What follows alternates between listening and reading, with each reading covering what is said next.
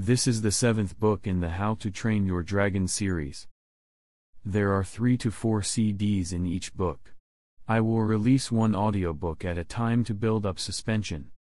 Subscribe and turn on notifications to be notified when the next audiobook will be ready.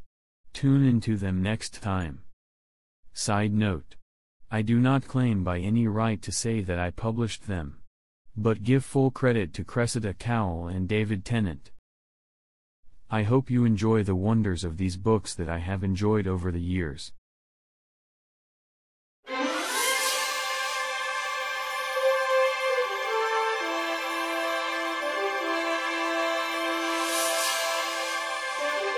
How to Ride a Dragon's Storm by CRESSIDA COWELL. Read by TENNENT.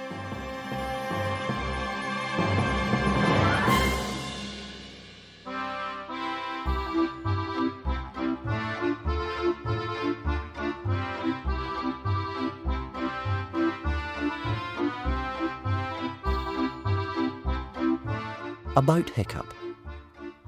Hiccup Horrendous Haddock III was an awesome sword fighter, a dragon whisperer, and the greatest Viking hero that ever lived. But Hiccup's memoirs look back to when he was a very ordinary boy, and finding it hard to be a hero.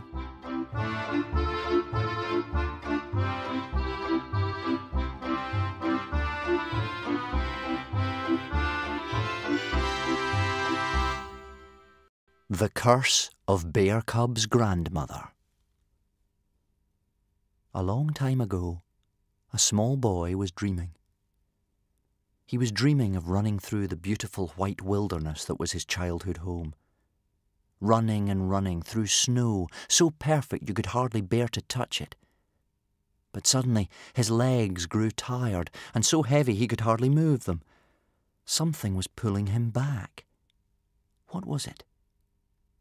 And then he awoke and opened his eyes, and he was about as far from home as he could possibly be, lying in the darkness below the decks of a great ship. The boy was called Bear Cub. He belonged to a people called the Northern Wanderers, and he had not always been a slave. Only 2 weeks before, he had had miles and miles of glorious icy desert to play in, as free as the polar bears and seals that his people harpooned to eat and keep them warm. But then the Vikings came.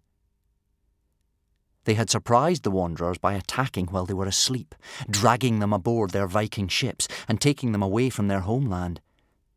Since that time, Bear Cub had not had a proper meal, and worse still for a boy full of fidgets and used to running, he hadn't taken more than a couple of steps. Bear Cub's father had been out on a hunting party when the Vikings struck, so he had not been captured.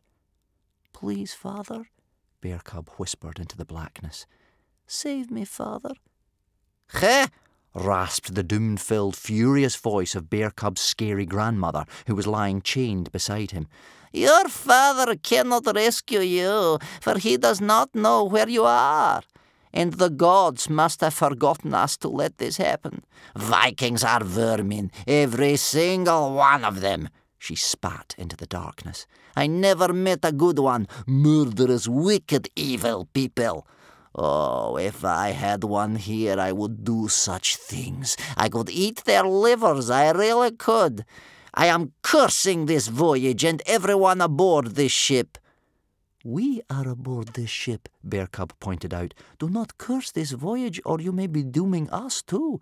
"You do not contradict your elders and betters," cried his grandmother sternly. It is not pleasant to be chained to a cursing grandmother.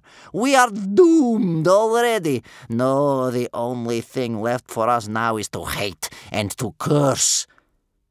And so Bear Cub's grandmother had all of the wanderers hating and cursing and wanting to eat people's livers, baying out their fury in the rocking darkness below the decks of the ship. "You better watch your step up there," screamed Bear Cub's grandmother, howling up at the ceiling like a wolf. "If one of you misses your footing and falls down that hatch, I'm telling you, we'll tear you apart." Only Bear Cub was quiet. And in the blackness no one could see the tears slowly rolling down his cheeks, which was lucky, because wanderers have the hearts of polar bears, and they do not cry. And inside his head he repeated over and over again, "Please, Father, please help me. Please, gods, please, please help me. Please, anybody, if you're listening, help me, help me, help me."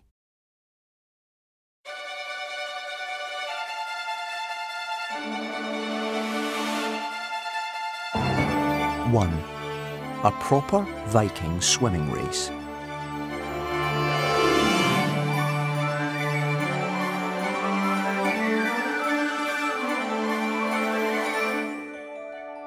One chilly spring day in the barbaric archipelago, Hiccup, horrendous Haddock III, the hope and heir to the tribe of the hairy hooligans, was standing miserably on the west beach of the murderous mountains, with absolutely nothing on but his helmet, his sword, his waistcoat, and a teeny-weeny pair of hairy swimming trunks. The murderous mountains were not the kind of place you wanted to visit at the best of times. They gave Hiccup the shivers, tall, cruel-looking, dizzyingly high peaks that were home to some unspeakably dangerous dragons and mutant wolves, not to mention the murderous tribe, the fiercest and most ruthless Vikings in the uncivilized world. The murderous tribe did not often receive visitors. Perhaps it was their uncomfortable habit of sacrificing unwelcome intruders to the sky dragons at the point of Mount Murderous that kept people at bay. But on this occasion, Madguts the Murderous had taken it into his head to be hospitable, and to invite 2 of the other tribes, the Hooligans and the Bog Burglars, over to his island for a jolly little inter-tribal friendly swimming race. It was a traditional Viking swimming race, and the Vikings were a little bit crazy, so they were going swimming with their weapons on, swords, axes, daggers, that sort of thing. It did not seem to have occurred to them that this would make them less floaty. So there they were. The entire warrior populations of the murderous, hooligan and bog burglar tribes hopping up and down on the uncomfortable shingle beach, trying to pretend they weren't freezing their horns off, with mutant wolves howling cheeringly up in the mountains above. There was a strong easterly wind that brought goosebumps to Hiccup's skinny, freckled arms, and whisked off helmets, cloaks and swords and sent them bowling briskly down the beach. Hiccup's tiny hunting dragon, Toothless, was having difficulty flying without being blown away. Toothless was a particularly small common or garden dragon with large, innocent, green-gauge eyes.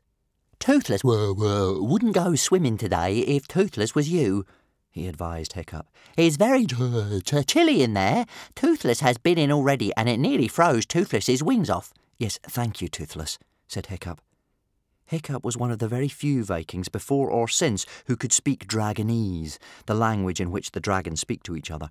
"Very helpful. I'll bear that in mind."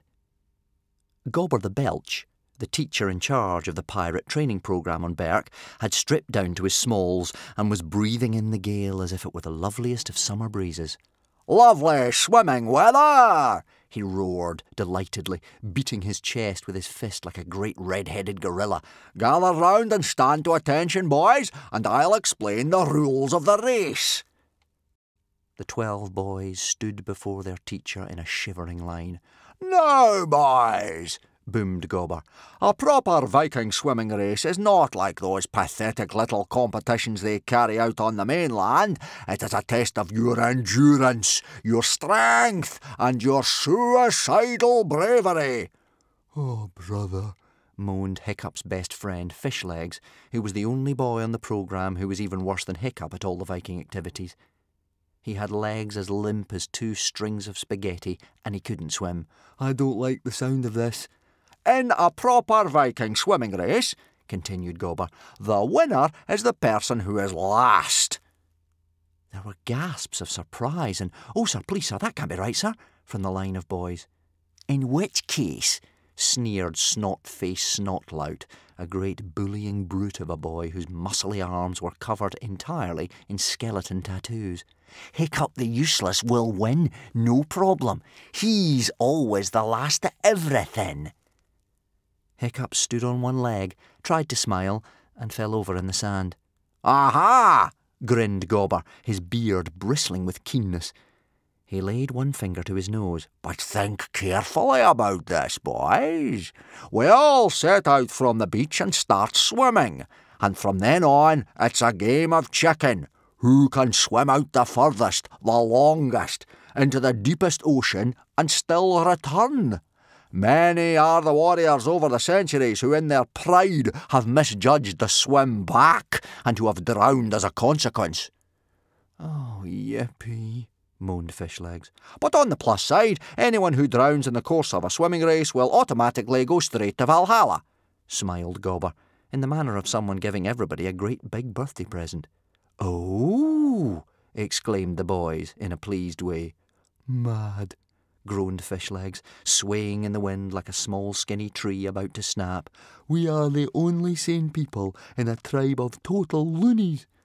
"Any questions?" roared Gobber. Hiccup put up his hand. "A small point, sir. Won't we freeze to death in about 5 minutes? "Don't be a softy," roared Gobber. "The blubberwing fat you have rubbed all over you should keep you warm enough to prevent actual death. But it's all part of the game, of course. Can you use your skill and judgment to stay out long enough to win the race, but not so long that you freeze to death?" Gobber walked up and down the line of boys, inspecting them before they went out to join the competition. "Very smart, Snotlout. Chin up, Toughnut Junior. Haven't you forgotten something, Clueless?" "I've got my sword, sir," said Clueless. "You do have your sword," admitted Gobber. "But you do not have your swimming costume. Put it on quick, boy. I don't think that Thor will be welcoming you into Valhalla in the altogether. It really doesn't bear thinking about." He moved along the line until he stopped dead in front of Fishlegs. "What?" roared Gobber in an awful voice. "What in Thor's name are these?" "Armbands, sir," replied Fishlegs, looking straight ahead. "Fishlegs can't swim, sir," offered Hiccup in defence of his best friend. "So we made him these out of a couple of pig bladders, otherwise he sinks like a stone." "Like a stone," repeated Fishlegs, helpfully. "Oh, for Woden's sake," blustered Gobber. "What are the murderous tribe going to think if they catch sight of those? I'll lend you my cloak, Fishlegs, and you can drape it over them, and let's just hope nobody notices Thor give me strength." "Now, has everybody got their hunting dragon?" bellowed Gobber. The boys had brought their hunting dragons. They were huddled on the beach, their wings over their heads, shielding them from the rain. "Your hunting dragon can fly over your head as you swim. It makes you easier to spot from the beach, and they can maybe fight off any predators, sharks, dark breathers, that sort of thing. OK, you can fall out now and get ready, and I'll see you at the start line in about 5 minutes. The boys began their last-minute preparations, chattering excitedly. "Hi there, losers," sneered Snotlout, a tall, mean boy with nostrils so large you could stick a cucumber up them. Toothless had actually done this once, and the repellent beginnings of a moustache sprouting on his upper lip like a little hairy caterpillar. "I hope ickle baby Hiccup has been practising his doggy paddle then." He gave Hiccup a big shove that sent him sprawling in the sand. "Huh, huh, huh," snorted Dog's Breath the Durbrain, Snotlout's equally unpleasant sidekick. Dog's Breath looked rather like a gorilla in goggles who had been overdoing it with the doughnuts. "Very funny, Snotlout," replied Hiccup, spitting sand out of his mouth. "You guys are normally so good at coming in last," sneered Snotlout. "In fact, this may be your only opportunity ever to come in first for once. Just try and at least go out of your depth, won't you, before you crawl back to the beach like the pathetic, cowardly little plankton you are. You don't want to embarrass us proper hooligans more than you actually have to. Nice armbands, Fishlegs, by the way." And Dog's Breath took the pot of slimy green blubberwing goo Fishlegs was holding in his hands and poured it over Fishlegs's head, before strolling off with Snotlout, who had a rather basic sense of humour and was laughing so hard he could barely walk. "I hope a dark breather gets him," said Fishlegs gloomily, taking off his glasses and trying to rub off the blubberwing fat with the edge of his swimmers, but only succeeding in smearing it all over the glass so that they were impossible to see through. "It would just spit him out again," replied Hiccup even more gloomily, trying to rub the sand off himself, but completely failing because the blubberwing fat was so sticky. I bet he'd taste horrible. Pour-up! A musician from the murderous tribe sounded the horn to summon the competitors to gather for the beginning of the swimming race. 2. May the fattest and least stupid man or woman win.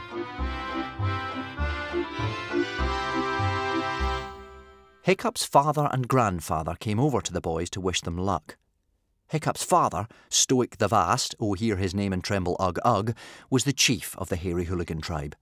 He was built in the traditional Viking mould, 6.5 feet high, belly like a battleship, eyebrows blowing in the breeze like a couple of large hamsters doing cartwheels. He was horribly hearty and full of the joys of spring.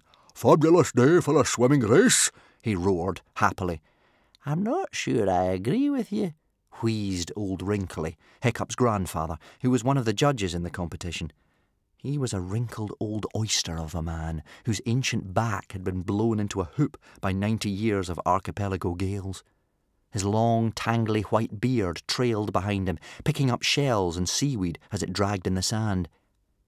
Old Wrinkly had been trying to persuade Stoic not to take part in the race. "I have been looking into the future and the omens are not good," whispered the old man. "Nonsense!" pooh-poohed Stoic the Vast. "Everyone knows you're hopeless at looking into the future, old Wrinkly. Now, I'm obviously going to win the race," said Stoic, who didn't do modesty. "But Hiccup, I would like you to beat Snot-Face Snotlout and that sort of thing." Snot-Face Snotlout was Hiccup's cousin. He was a good 1.5 feet taller than Hiccup, incredibly muscly and tough, and better at Hiccup at practically everything. Hiccup had no chance of beating him in a swimming race. But Stoic often didn't notice things like that. Stoic gave Hiccup a kindly biff on the shoulder. "I know you can do it, son," he said enthusiastically. "You may be small, but you're wiry, and your legs might be just a trifle on the skinny side, but you've got the old horrendous haddock fight in those knobbly knees. All you have to remember, lad," said Stoic, taking Hiccup by the shoulders and looking into his eyes, "is one thing. Repeat after me. Keep kicking." "Keep kicking," said Hiccup slowly. "Louder!" bellowed Stoic, punching the air. "Keep kicking!" shouted Hiccup, punching the air too. "That's the spirit," beamed Stoic. "I know you'll make me proud. So don't let me down now." And he marched off, beaming happily. Both old Wrinkly and Hiccup sighed as they watched Stoic bustling off. "He's a good lad, Stoic, really," wheezed old Wrinkly, "but he never, ever listens." "No," agreed Hiccup sadly, "he doesn't. I haven't got a hope of beating Snotlout." Old Wrinkly turned his bright, razor-shell-sharp eyes on his grandson. "We'll see," said old Wrinkly. "Now, this is very important, Hiccup. Have you got your ticking thing?" "Yes," answered Hiccup, surprised. The ticking thing was a strange round object with a front that was hard and transparent like ice. Behind it were all these rune numbers set in different circles and at least 7 arrows, all different colours. Hiccup had discovered many uses for the ticking thing. One arrow seemed to tell the time. Another always pointed north, which was extremely useful if you were lost. And since it was quite a changeable day, with the prospect of this strong easterly wind blowing you off course, Hiccup thought it might be handy on this occasion. The ticking thing was waterproof too. Hiccup's only worry was that he was going to lose it, so he had attached it to his wrist with a long piece of rope and then tucked it into his waistcoat pocket. "Excellent," said old Wrinkly. "Hand it to me for a moment." Hiccup took the ticking thing out from his pocket. Old Wrinkly opened the back of it and began to fiddle with some of the little buttons inside. "Now, Hiccup," said old Wrinkly, "I haven't got time to explain, but you have to return to this beach within 3 months, 5 days, and 6 hours. Do you understand me?" 3 months, 5 days, and 6 hours? Gasped Hiccup. "What are you talking about? I'm not going to last more than 15 minutes out there." "I've set the alarm for you," said old Wrinkly, putting the ticking thing back into Hiccup's waistcoat pocket. when you have less than 6 hours left, it will start to tick louder, and if the alarm goes off, well, then you'll know you are too late. Don't be late now. Hiccup, will you? I'm counting on you, boy. And old Wrinkly hurried off to the judge's table, with Hiccup staring after him with his mouth open. Mad as a banana, said Hiccup. All the competitors were crowded at the start line, drawn in the sand 20 metres from the sea, chatting with each other. Big-boobied Bertha, the chief of the bog burglar tribe, was slapping Blubberwing Fat onto her arms, her gigantic boobies flapping so buoyantly and joyously in the wind that it looked as if any second they might carry her up into the sky like a couple of hot air balloons. Bertha had a foghorn voice with a kind of carrying quality that could be heard several islands away. She was telling everyone within a 2-mile radius that she was Bertha the Unsinkable, the archipelago swimming champion, and that everybody else might as well go home right now. The murderous tribe were passing their swords and axes and spears and hammers from hand to hand in a thoughtful fashion. They reminded Hiccup uncomfortably of a load of hairy cannibals waiting for their dinner. Mad Guts the Murderous, the head of the murderous tribe, stood with his arm muscles rippling menacingly. Even with a brisk wind blowing, he was reeking like a 3-week-old seal corpse. He was a stinking 7-foot giant with unattractive blue-black skull tattoos covering his cheekbones. One of the most terrifying things about Mad Guts was that he never spoke. Nobody quite knew why. Some say he lost his tongue wrestling a storm dragon with his bare hands. Others said it was merely a nasty cold caught when a small baby. Who knew the reason? But he had never been known to do more than grunt. His repulsive assistant Gumboil, an unpleasant little pimple of a man, did all the speaking for him. There were 3 judges, one of whom was Hiccup's grandfather, Old Wrinkly, whose job was to mark the timing of the race. The chief judge, a sad, unbelievably wrinkly little Basham-oik, cleared his throat and announced in a high, quivery voice, "Oh, hear ye, Vikings of the tribes of the archipelago. He who is the last to return back to this beach from the moment I blow this trumpet shall be declared the last man back. He must be able to swear, according to ancient tradition, that he did not seek aid by float or boat, and as a prize for this contest he may make a single demand of the other 2 chieftains. Do you chieftains swear that you will agree to this demand?" "We swear," swore Bertha, Stoic, and Mad Guts the Murderous. Kamikaze, big-boobied Bertha's tiny, tangle-haired daughter, trotted over to wish Hiccup luck. One of the best burglars in the archipelago, Kamikaze wasn't afraid of anything or anybody. "Lovely day for a swim, isn't it?" she said cheerily. "I can't wait to get in the water." Around Kamikaze's legs curled a beautiful mood dragon called the Stormfly. A mood dragon, as its name suggests, is a chameleon that changes colour according to its mood, and this particular mood dragon was unusual because it not only spoke Dragonese, but also Norse, the language of the humans. "Hello, Toothless," drawled the Stormfly, batting her beautiful long eyelashes at him. Toothless turned bright red. He had a bit of a crush on the Stormfly, and immediately he began to show off, turning cartwheels in the air and blowing complicated smoke rings that went down the wrong way and gave him a coughing fit. As they were standing there, Snotlout sneaked up behind them and whisked Gobber's cloak from off poor Fishleg's shoulders, revealing the armbands for everybody to see. "Whoops!" grinned Snotlout. "Silly me!" "Ha, ha, ha, ha, ha!" roared the crowd, pointing at Fishlegs and jumping up and down in joy. "There's a hooligan over there who's wearing armbands!" "These aren't armbands!" shouted Hiccup, desperately trying to save the situation. "They're weapons! Inflatable shoulder armour! Very strange and deadly!" Stoic the Vast blushed purple and swelled up with anger and irritation. That ridiculous fish-legged boy was bringing dishonour onto the hooligan tribe. "Isn't that your son, Stoic, standing next to the little loser?" grinned Gumboil. Hiccup was quite a funny sight himself. covered in shingly sand from head to toe, he resembled nothing so much as a skinny little bread-crumbed kipper ready for the pan. Stoic tried to stop himself from thinking, why does Hiccup always have to make such a spectacle of himself? Why can't he be friends with somebody suitably violent and normal? And why is he covered head to foot in sand? Before yelling loudly and loyally, "My son is right. The weird little warrior is wearing the latest in inflatable defence wear." But he was shouted down by the crowd, who were chanting, "The hooligans wear armbands! The hooligans wear armbands!" And then, to Stoic's intense relief, "Pwarp,"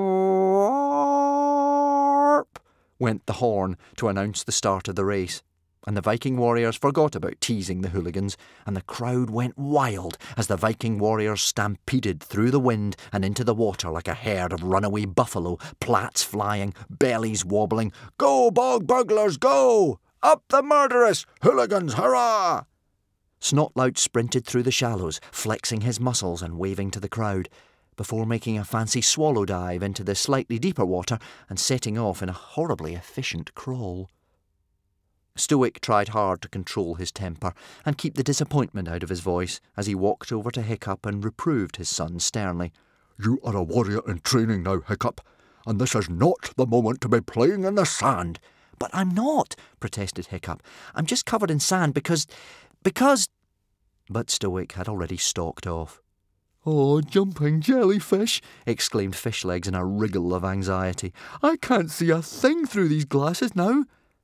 The blubberwing goo Snotlout had poured over Fishlegs' head had so attached itself to the glass that it was indeed like trying to peer through a dense pea-green fog. Poor Fishlegs staggered forward in completely the opposite direction to the ocean. "Hang on," grinned Kamikaze. "Isn't the sea the other way?" "Fishlegs," hissed Hiccup anxiously, "you're going the wrong way." The crowd was divided between cheering on the warriors and laughing at the sight of the only three who hadn't set off yet, which were Hiccup, Fishlegs and Kamikaze.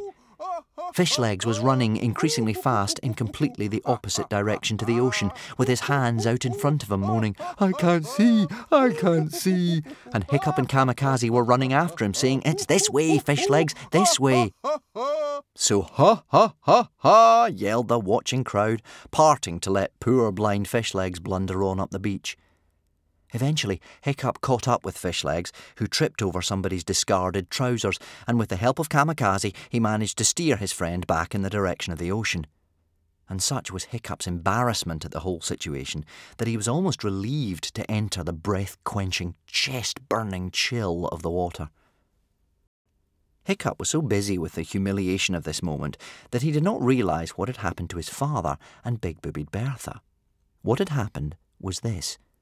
Stoic the Vast, big-boobied Bertha, and Madguts the Murderess swaggered out into the surf in a more leisurely way. All three of them were certain they would win. Stoic forgot about his disappointment with his son as he remembered something amusing. "Tell you what, Bertha," whispered Stoic, giving Bertha a friendly poke on the shoulder. "Let's agree, whichever of us wins, we teach that Madguts a lesson. We'll get him to row across the sullen sea in a bathtub with his underpants on his head." Big-boobied Bertha roared with laughter until the tears ran down her hairy cheeks. "For once in your life, Stoic, you old warthog!" she bellowed. "You've had a good idea! It's a plan, then!" When they were just entering the water, Madguts grunted at Gumboil, his eyes alight with sneakiness. And Gumboil said craftily, "Madguts can't help but notice that you're wearing that old-fashioned blubberwing fat. It doesn't keep out the cold half as well as the deepest purple flesh fang oil that Madguts is wearing. You put this on, and you're never cold again. Lasts until next winter." "Oh, toenail clippings of Thor!" exclaimed Bertha, staring down at her luminous green body in disappointment. "I thought I got the very latest thing!" Stoic gazed at Madguts' glowing violet chest in admiration and envy. Madguts was so warm under his coating of deepest purple fleshfang oil that a light steam was rising off his tattooed chest and blowing away in the wind. "Madguts wants this to be a fair fight," smiled Gumboil silkily.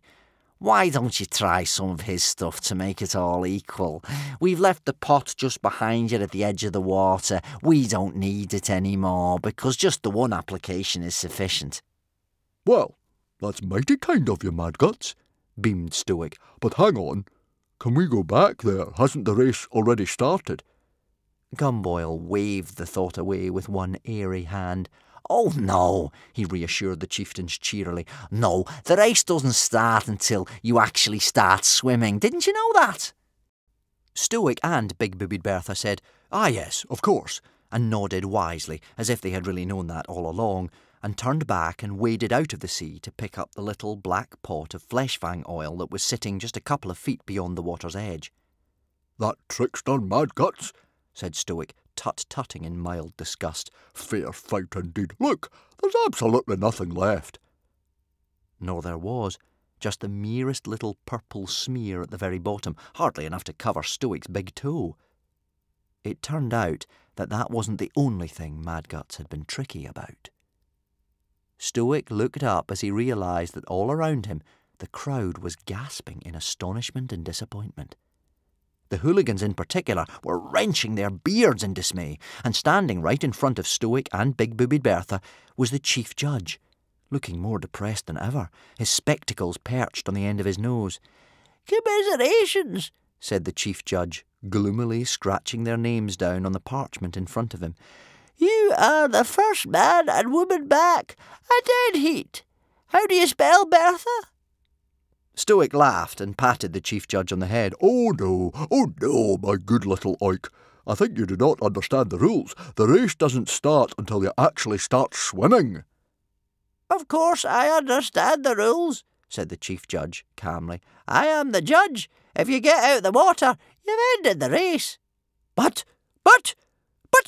of course we're going back in again," spluttered big-boobied Bertha in horror. "Oh, no, you're not," said the chief judge. "My decision is final." Stoic and big-boobied Bertha looked like they were going to explode. "Old Wrinkly," gasped Stoic, "tell him we can't possibly have lost the race." Old Wrinkly surveyed the 20 sand-timers in front of him. "I'm afraid you have," he said sadly, "and in 3 minutes, 22 seconds exactly. A new competition record." "But I'm the archipelago swimming champion!" shouted big-boobied Bertha, raising her great fist in the air. "Bertha the unsinkable!" "And Madguts the murderess said it would be fine," yelled Stoic. Even as he said the words, it finally dawned on Stoic and big-boobied Bertha, who were not the brightest chieftains on the block, that they had been taken for a ride.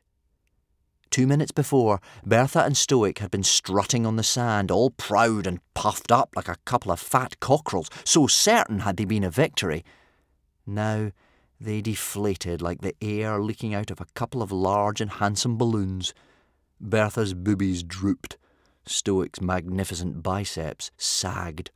"That rotten, low-down, cheating, murderous stinkpot," said Stoic from between gritted teeth. "He's only gone and tricked us into losing the race."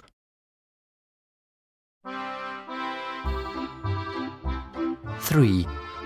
Isn't that Snotlout a lovely guy?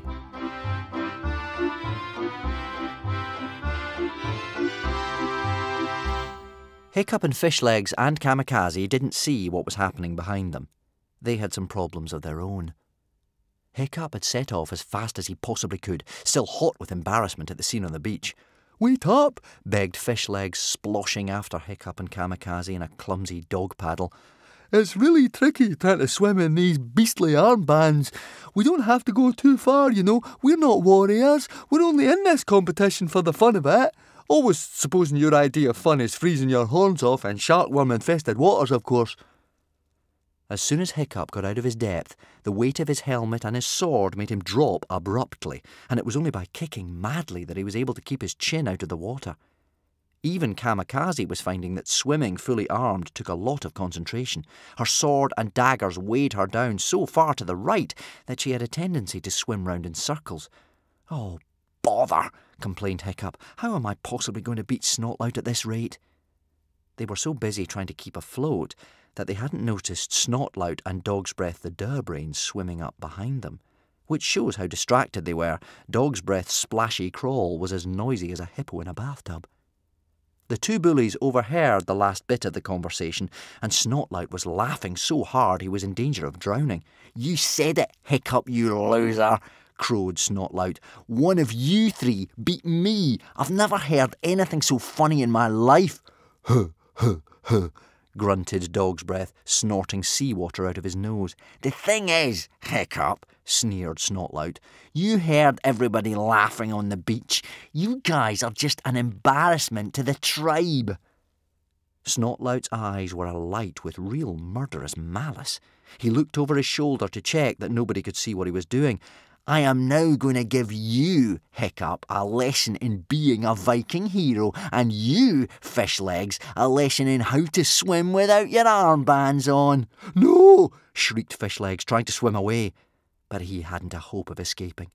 Both Snotlout and Dog's Breath were big, burly adolescents, and they caught him easily, ducking Hiccup and Kamikaze along the way. Snotlout popped the right armband with his dagger, and Dog's Breath removed the left. "Now, Hiccup," purred Snotlout, "you can just about make it back to shore on your own, but if you try to do it holding Fishlegs, I don't fancy your chances. So, what do? I suggest you do us all a favour and ditch the loser, but it's up to you, of course." And the two bullies swam away, laughing. Hiccup resurfaced, gasping, and thrashed through the water towards poor Fishlegs, who was going under for the second time. With the help of Toothless, Stormfly, and Fishlegs' hunting dragon Horror Cow, he got the boy upright with his head out of the water. But Fishlegs was so terrified he was struggling and in danger of dragging Hiccup under with him. "Stop panicking and relax!" shouted Hiccup sharply. "Relax!" shrieked Fishlegs. "How can I relax? I'm drowning! Drowning isn't very relaxing!" But he stopped struggling and forced himself to go limp and floated onto the surface with Hiccup and Kamikaze holding him by the shoulders. "OK," said Hiccup in his "I'm trying to stay calm, but really I want to run around in circles screaming" voice. "Now, I think we might have a bit of a problem." As Hiccup bobbed upwards on the waves, he could see the shoreline, and suddenly it seemed very distant.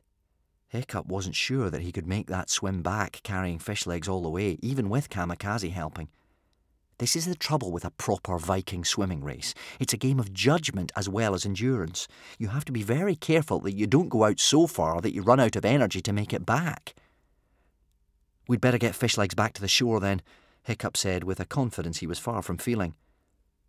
"Carrot, anyone?" smiled Horror Cow, sensing a crisis and swooping down from above in a motherly way. "It will help keep your strength up for the swim."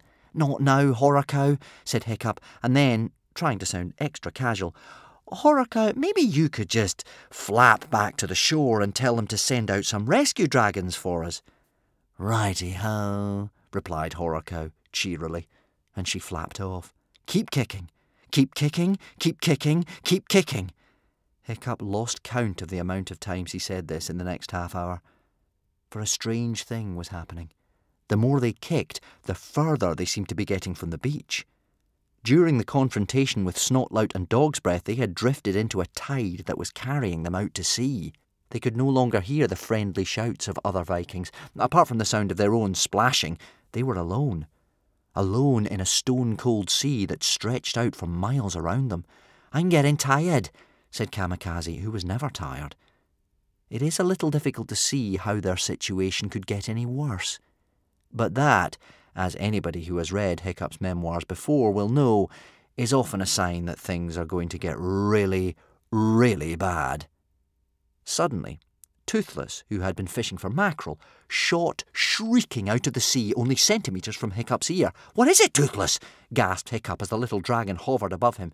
"Something nasty," stammered Toothless, spiralling upwards on shaking wings. "Something nasty down there." "What sort of nasty?" swallowed Hiccup. "Toothless, not know," replied Toothless. "Nasty sort of nasty. Didn't wait and see something black." "What's wrong?" shivered Fishlegs. "What's he saying?" "Oh, nothing," lied Hiccup carelessly. "You know Toothless, he's easily spooked. keep kicking, whispered Hiccup, looking all around him. But kick softly.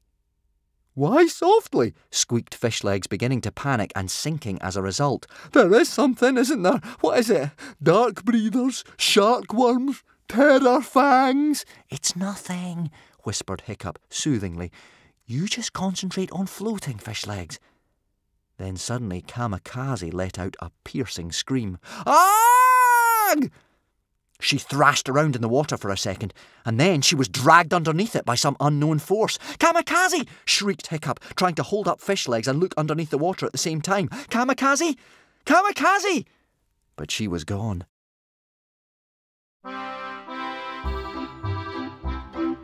4.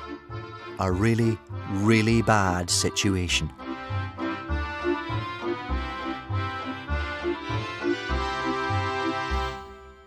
Oh, for Thor's sake! Oh, for Thor's sake! Cried Hiccup, looking desperately around him.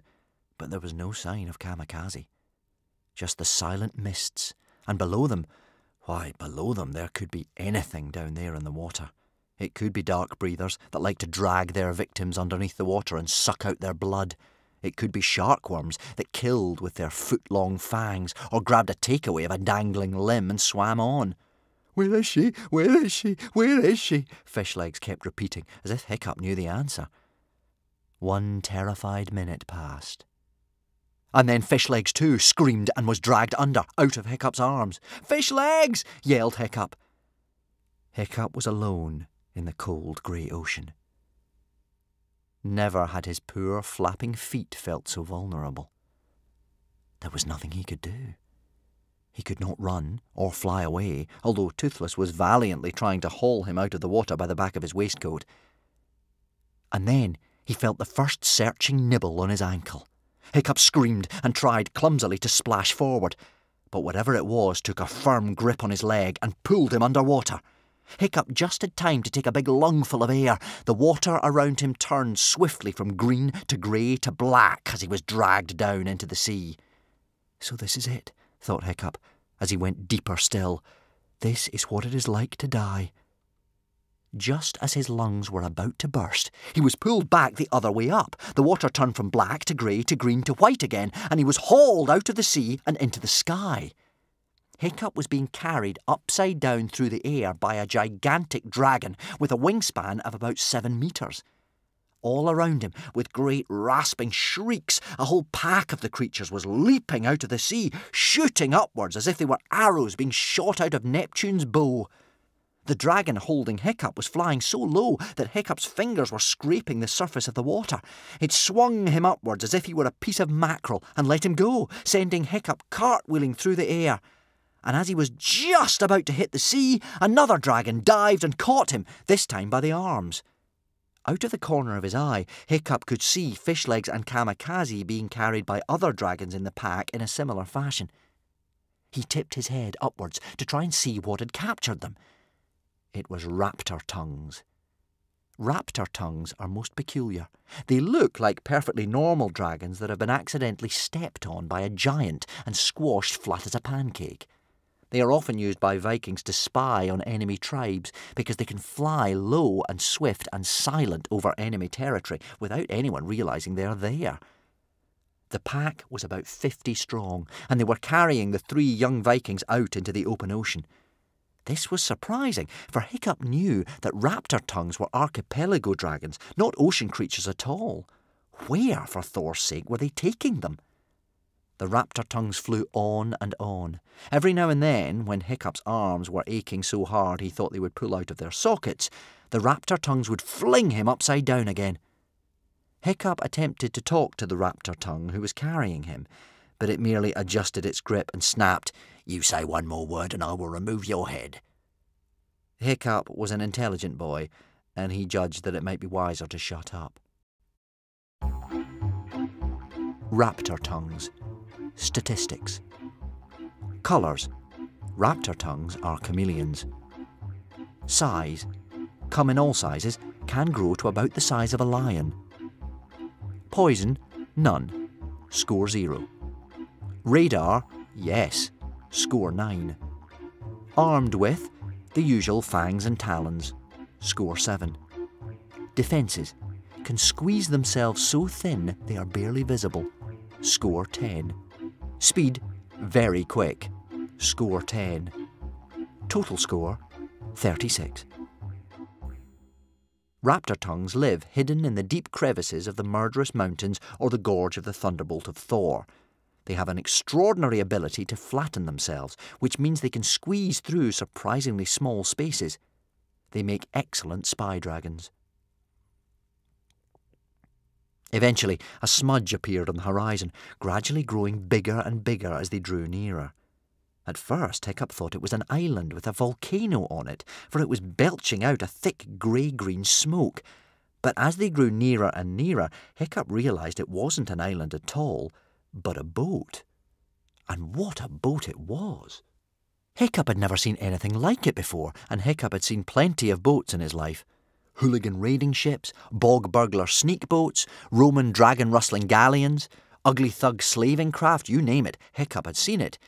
But this was something completely different. It was truly immense. It was about 6 times the size and depth of an ordinary Viking ship.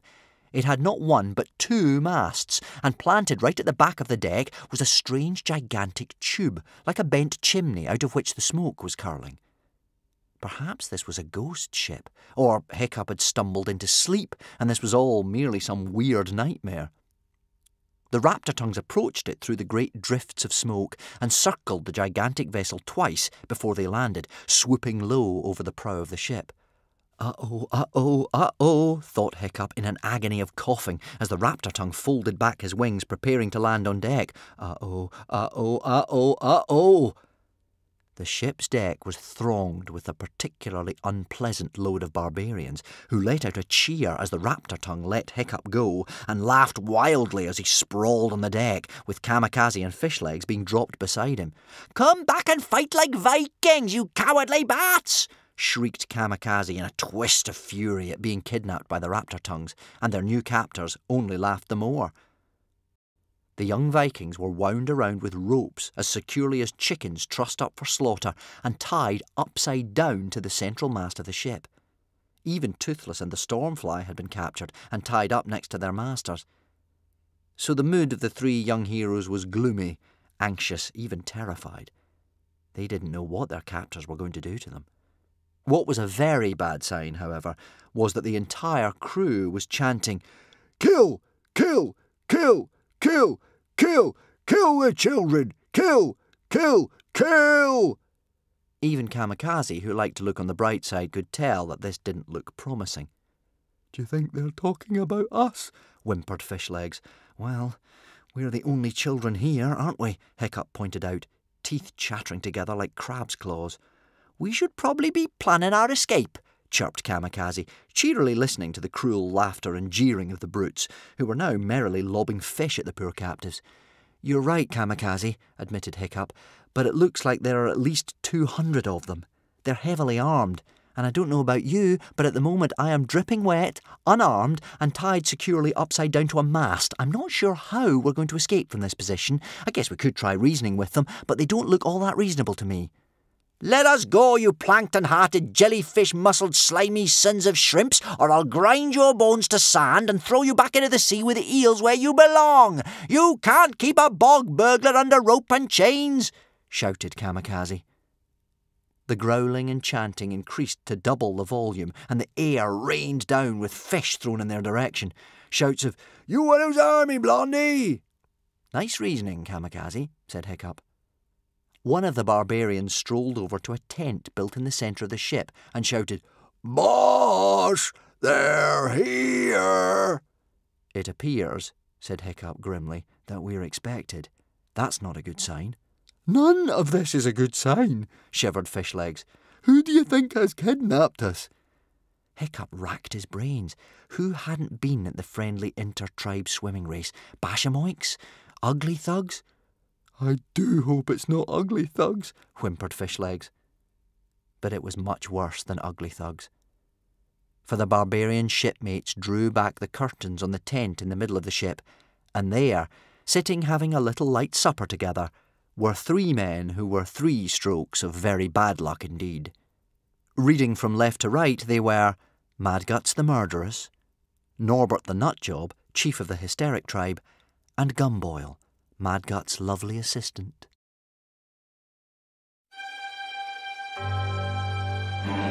5.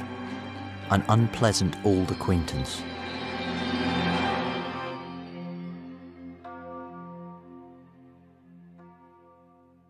They were sharing a deer between them, and Norbert and Madguts made a disgusting sight, sitting there with their hands dipped scarlet in blood as they tore the poor thing limb from limb. Gumboil was a little more delicate in his manners, and he was nibbling daintily at a piece of deer liver on the end of a long, pointed black fork. Norbert the nutjob swallowed the last bits of wine that he was drinking out of a skull, chucked some fleshy bits of deer over his shoulder, and rubbed his bloody hands on his shirt front. "Oh, well done, Madguts, old chap," said Norbert enthusiastically. "Your raptor tongues have brought us the victims." Hiccup didn't like the sound of the word victim. "What's going on?" he stammered. "Why have you brought us here? We need to get back to our swimming race. And why is Madguts here? He's supposed to be in the swimming race too." Norbert got up and thrust his face into Hiccup's face. One mad eyeball stared straight at Hiccup, red veins bulging all over it like lines on a lunatic map, a violent tic sending the pupil quivering and trembling in a wild dance of rage. "Your race is over," said Norbert with satisfaction. "Madguts and I have made a little agreement. Madguts has brought me you, and I, in return, have put him up on my ship here for a couple of hours. He will then swim back to shore well after the others, making sure that he is the last man back." "But that's cheating," protested Hiccup. "You're not supposed to seek aid by float or boat." "Of course it's cheating," laughed Norbert. "You think your ancestor Grimbeard the Ghastly didn't cheat long ago in that famous swimming race when he became king of the archipelago? It isn't physically possible to carry on swimming for 3 whole months."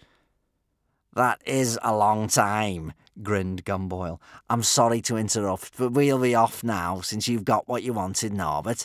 Madguts has rested enough, and he has a race to come last then." Madguts the murderess grunted and wiped his bloody palms on the front of his waistcoat. He shook Norbert the nutjob by the hand and did a few leg stretches before swallow diving off the edge of the boat, followed by the repulsive Gumboil, holding his nose and doing a bomb. The raptor tongues unfolded their bat-like wings and followed them. "Well, well, well, if it isn't the weird little red-haired boy," smiled Norbert the nutjob. "When last we met, I seem to remember that you stole my ticking thing, burned down my great hall, chewed off my moustaches, and fed Papa to the squealers." See How to Cheat a Dragon's Curse.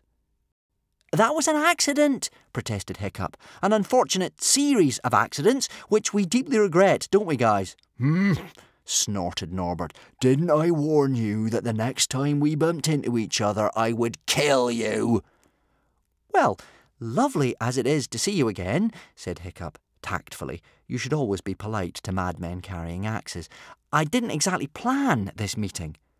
"My chopper has been aching to bite your head off ever since." Norbert lovingly stroked the double-headed axe that he carried with him everywhere. One side of the axe was bright and shining gold, the other a blackened, twisted mass of rotting metal. "And you guys too, of course." He generously included Kamikaze and Fishlegs, in case they were feeling left out. "But I can't quite decide whether to kill you right now or take you on our little expedition and then kill you. Dear, oh dear. Life is full of tough decisions." "Kill them now! Kill them now!" shouted the watching hysterical crew gleefully. "Expedition?" said Hiccup, his heart sinking lower still. "What do you mean, expedition? Where are you going?" "Oh, not far." Norbert the nutjob gave a peculiarly nasty grin. "Just a little light sailing to try out my new boat. I thought we might drop in on America, you know."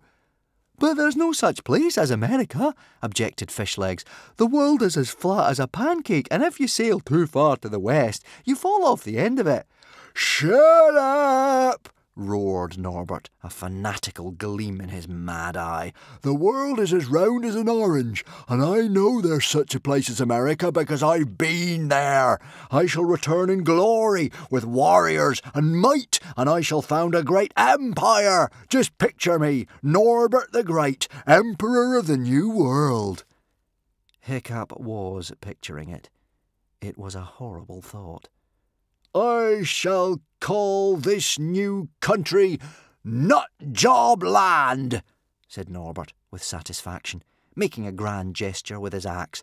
"But in order to get to America in the first place," Norbert continued, "I need that ticking thing that you stole from me the last time we met.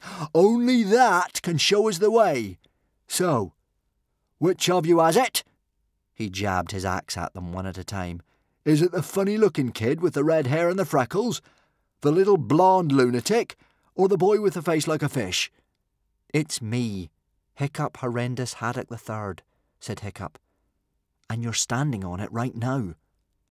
Hiccup was hanging upside down, so the ticking thing had fallen out of his pocket, and it was now lying on the deck with Norbert's great big maniac foot on it. "My ticking thing!" cried Norbert delightedly, untying it from Hiccup's wrist and clasping it to his chest. "And now, Hiccup," smiled Norbert, reminding Hiccup that he had more important things to be thinking of by pressing the blackened edge of his two-headed axe against Hiccup's throat. "as I said, I can't quite decide whether to kill you now or once we get to America. Understand?" "Perfectly," gulped Hiccup. "The axe of doom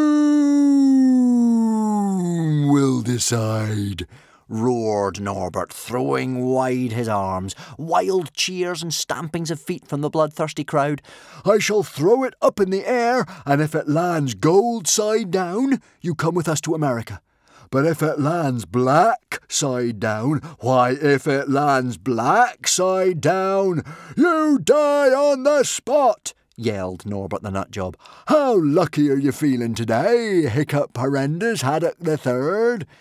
"Well, I've been thinking about that," muttered Hiccup, "and so far I reckon this has been just about the unluckiest day I've had in years." "Oh, goody," grinned Norbert the Nutjob. "I hate waiting for my treats." "Throw the axe! Throw the axe! Throw the axe!" yelled the hysterics joyously. "Death or America!" shouted Norbert the Nutjob. "Death or America!" screamed the hysterics back at him. "Death or America," groaned Hiccup, Fishlegs and Kamikaze. Hiccup closed his eyes as with a manic scream Norbert the Nutjob threw the great axe high, high in the air. The hysterics scattered in all directions. The axe swooped upwards, turning over and over, first the gold side up, then the black. Up and up it soared. And then it seemed to hover for a moment, before it began the plunge downward towards the deck.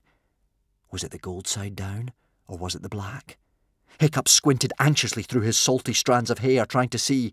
"It's the black! It's the black!" shouted Norbert the Nutjob with mad glee. "Prepare to die!" And with horror, Hiccup realised it was the black side plunging towards the deck, and there was absolutely nothing he could do about it.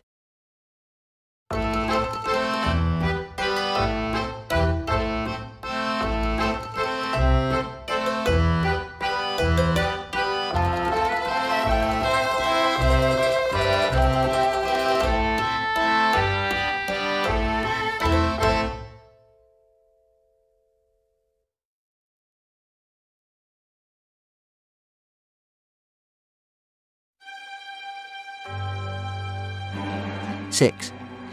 The Axe of Doom decides.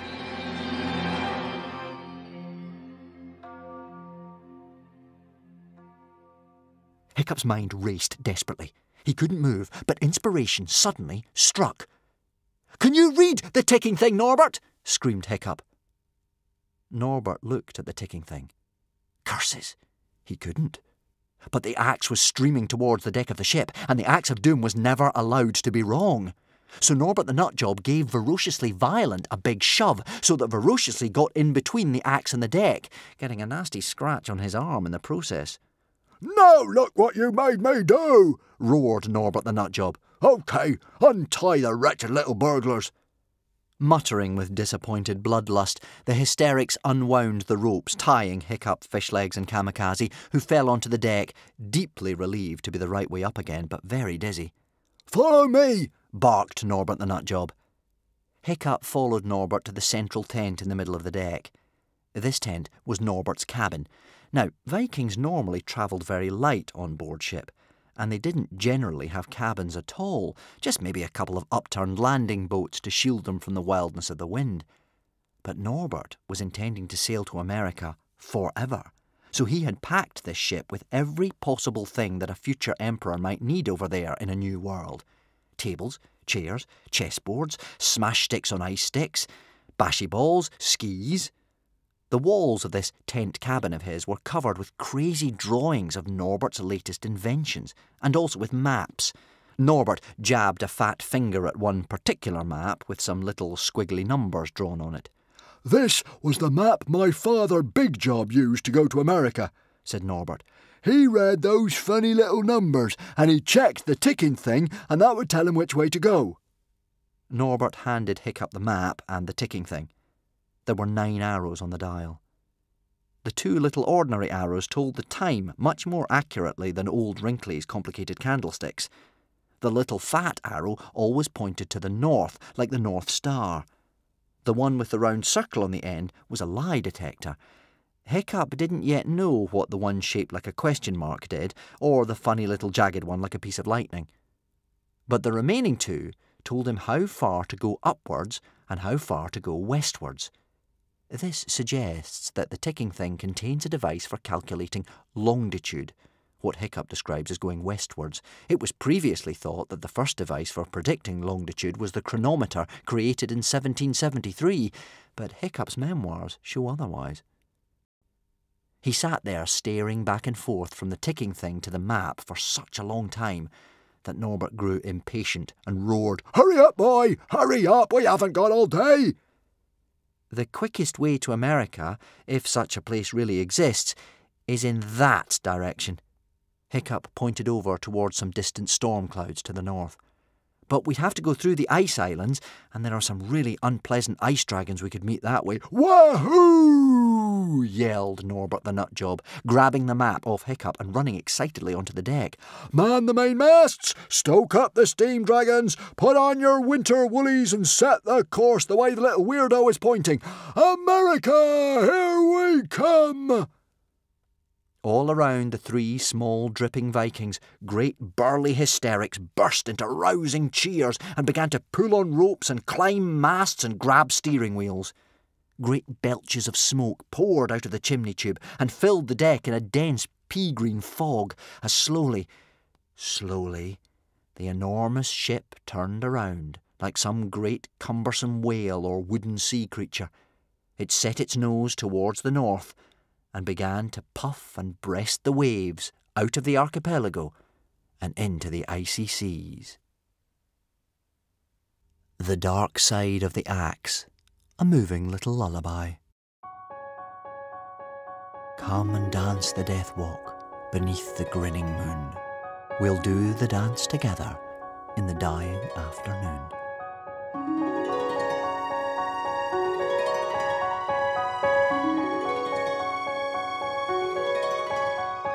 The death walk looks so tricky, but I think you'll learn it quick. Just step into my axe's arms, she'll teach you in a tick. See the jolly skeletons a-dancing on the sea. They haven't got no cares now, not like you and me. They went and did the death walk, that crazy nighttime beat, and now they partner ghosts and whales on bony, pearly feet.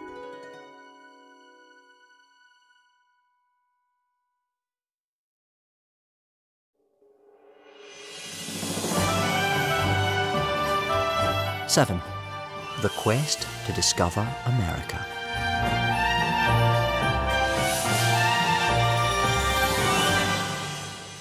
So this was how Hiccup, Kamikaze and Fishlegs got themselves kidnapped by Norbert the Nutjob and found themselves in a boat that was sailing out of the archipelago, never to return. Of course, Hiccup, Kamikaze and Fishlegs did not want to go to America, besides which there was the tiny problem of crossing the Great West Ocean, which, Hiccup knew, was full of sea dragons so large and fearsome that they could swallow the ship they were standing on in one gulp. So, what do we do now then, Hiccup? Asked Fishlegs slowly. Well, said Hiccup through chattering teeth, let's dry our wet things first of all. The chimney at the back of the deck, out of which the smoke was pouring, was hot to the touch, so they leant against it for a couple of hours, letting the lovely warmth penetrate their frozen bodies. The green, streaky remains of the flesh fang oil on their cheeks and arms made them look like 3 cold-blooded little lizards baking in the sunshine. Their salty clothes were stiff as cardboard, but at least they were dry. When they had finally stopped shivering, they began to explore their floating prison. Hysterics are a tribe of dreamers, lunatics and inventors, so the American Dream 2 was not your ordinary Viking ship. The steam pouring out of the chimney was a distinctive grey-green, so Hiccup suspected it was dragon smoke, probably coming from dragons hidden within the belly of the ship. Hiccup would have loved to see by what mechanism this steam powered the boat. Hiccup's memoirs seem to suggest that Norbert had built a steamship many, many centuries before steam was used to power marine craft. Similarly, the artist Leonardo da Vinci drew designs for a helicopter, a trench-digging machine, a deep-sea diving suit, a revolving bridge, a calculator, a hang glider and a tank 400 years before any of these things were invented. The dragons weren't the only mad thing about this vessel. There was a weird thing with wings sprouting out of the side that a hysteric called Red Ronald told them was Norbert's attempt at a flying machine. Unfortunately, it didn't really work yet.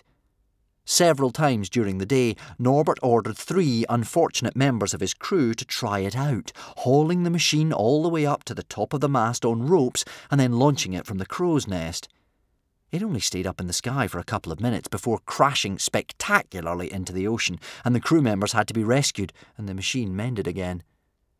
And then there was an extraordinary machine with a wheel that the crew took in turns to pedal with their feet, which was attached to a large trumpet-like funnel. It was very difficult to work out what the purpose of this machine was. At the moment, it was Ferociously Violent's turn on the machine, because his arm was still recovering from the gash he had received from the Axe of Doom incident, so he wasn't much good at pulling on ropes and other tasks around the boat at the moment. Hiccup was so curious about what the machine did that he approached Ferociously to ask what he was doing. "Oh, this is the keep the boat from sinking and scare away the big sea creatures machine," explained Ferociously Violent, stopping pedalling for a second to answer Hiccup's question.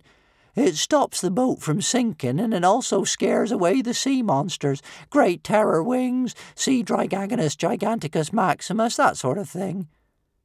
Some of Norbert's inventions were more practical than others, because the line between genius and total loopiness is quite a fine one. Keep pedalling! Keep pedalling! Screamed Norbert the Nutjob, marching up, and the hysteric hurriedly resumed so fast his feet were a blur. And you, Norbert turned to Hiccup, stop distracting the crew. If this man here stops turning this wheel for even 1 second, the boat will sink and we could be attacked by one of the ocean dragon mammoths. Fascinating, said Hiccup, very politely, thinking, nutty as an absolute fruitcake. Is there any chance, gulped Fishlegs hopefully as they walked away, that thing could work? Yeah, right, replied Hiccup, like a revolving tube with a funnel attached is really going to stop a boat from sinking. At the end of the first day of the quest to discover America, the sun sank in a glorious technicolor display of pink and gold streaked with red. The 3 young Vikings sat and worried, and worried, and worried. Actually, 2 of them worried. Kamikaze just played with Toothless. They worried until it was late at night, and the hysterics had built a fire on deck and were singing songs to the rising moon. The songs were about the life of a Viking. You have to imagine Norbert the Nutjob adding the hose while banging his axe on the bottom of an iron bucket.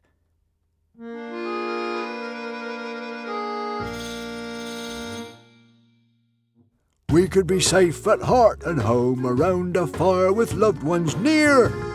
Instead we brave the cold dark wave, the salty kiss of a hero's grave. Looking for a land we saw once before, long ago. Ho! Norbert the Nutjob was sitting, a twisted shadow, watching the singers, his cabin shrouded close around him.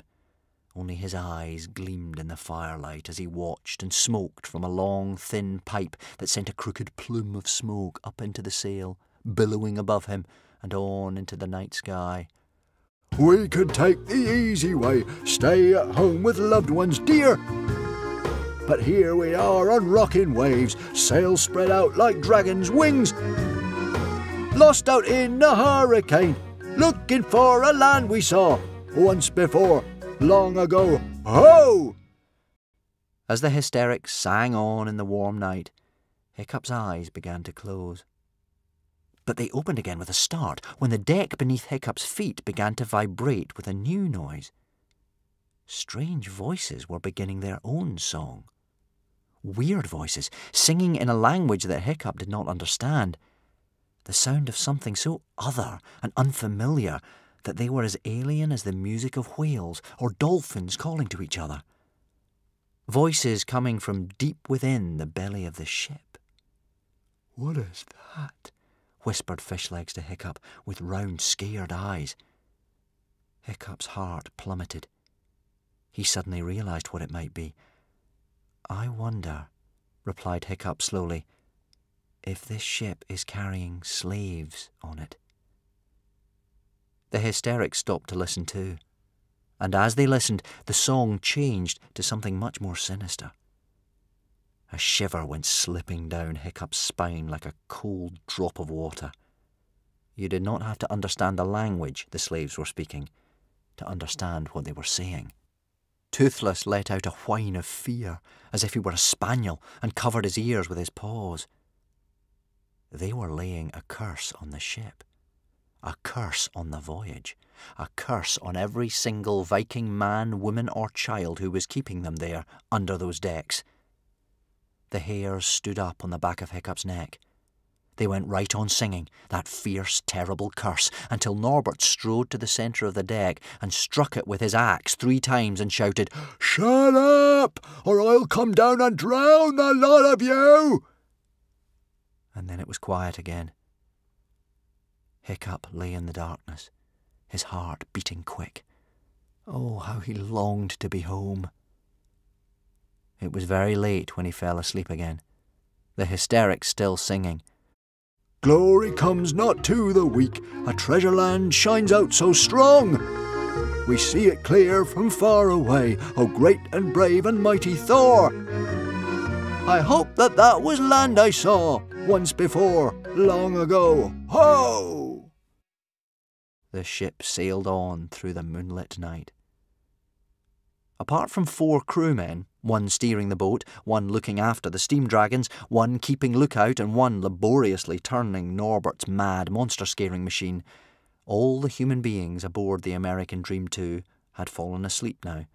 Hysterics, hooligans, friends and foes all. What none of these little sleeping human beings knew was how tiny they were compared to the vastness of the world they were about to enter. Nothing seemed to have changed on the quiet and peaceful surface of the water, but in fact they had moved out of the safe, shallow seas of the archipelago. They had crossed an invisible line in the ocean, and they were now sailing over very deep waters indeed. Waters fathoms and fathoms deep, a sunless, black and watery desert. But could it be that something was about to stir down in the darkness? The unimaginable enormity of the open ocean holds such strange and terrible things, things which we cannot even dream of. If you were a fanciful person, you could imagine that something dreadful was about to happen. Some dragon giant of the abyss, sleeping all coiled up like an unwoken tornado, was about to gain consciousness and would move inexorably on the little ship, puffing its way across the water. But we are not fanciful people. so we know that cannot be true.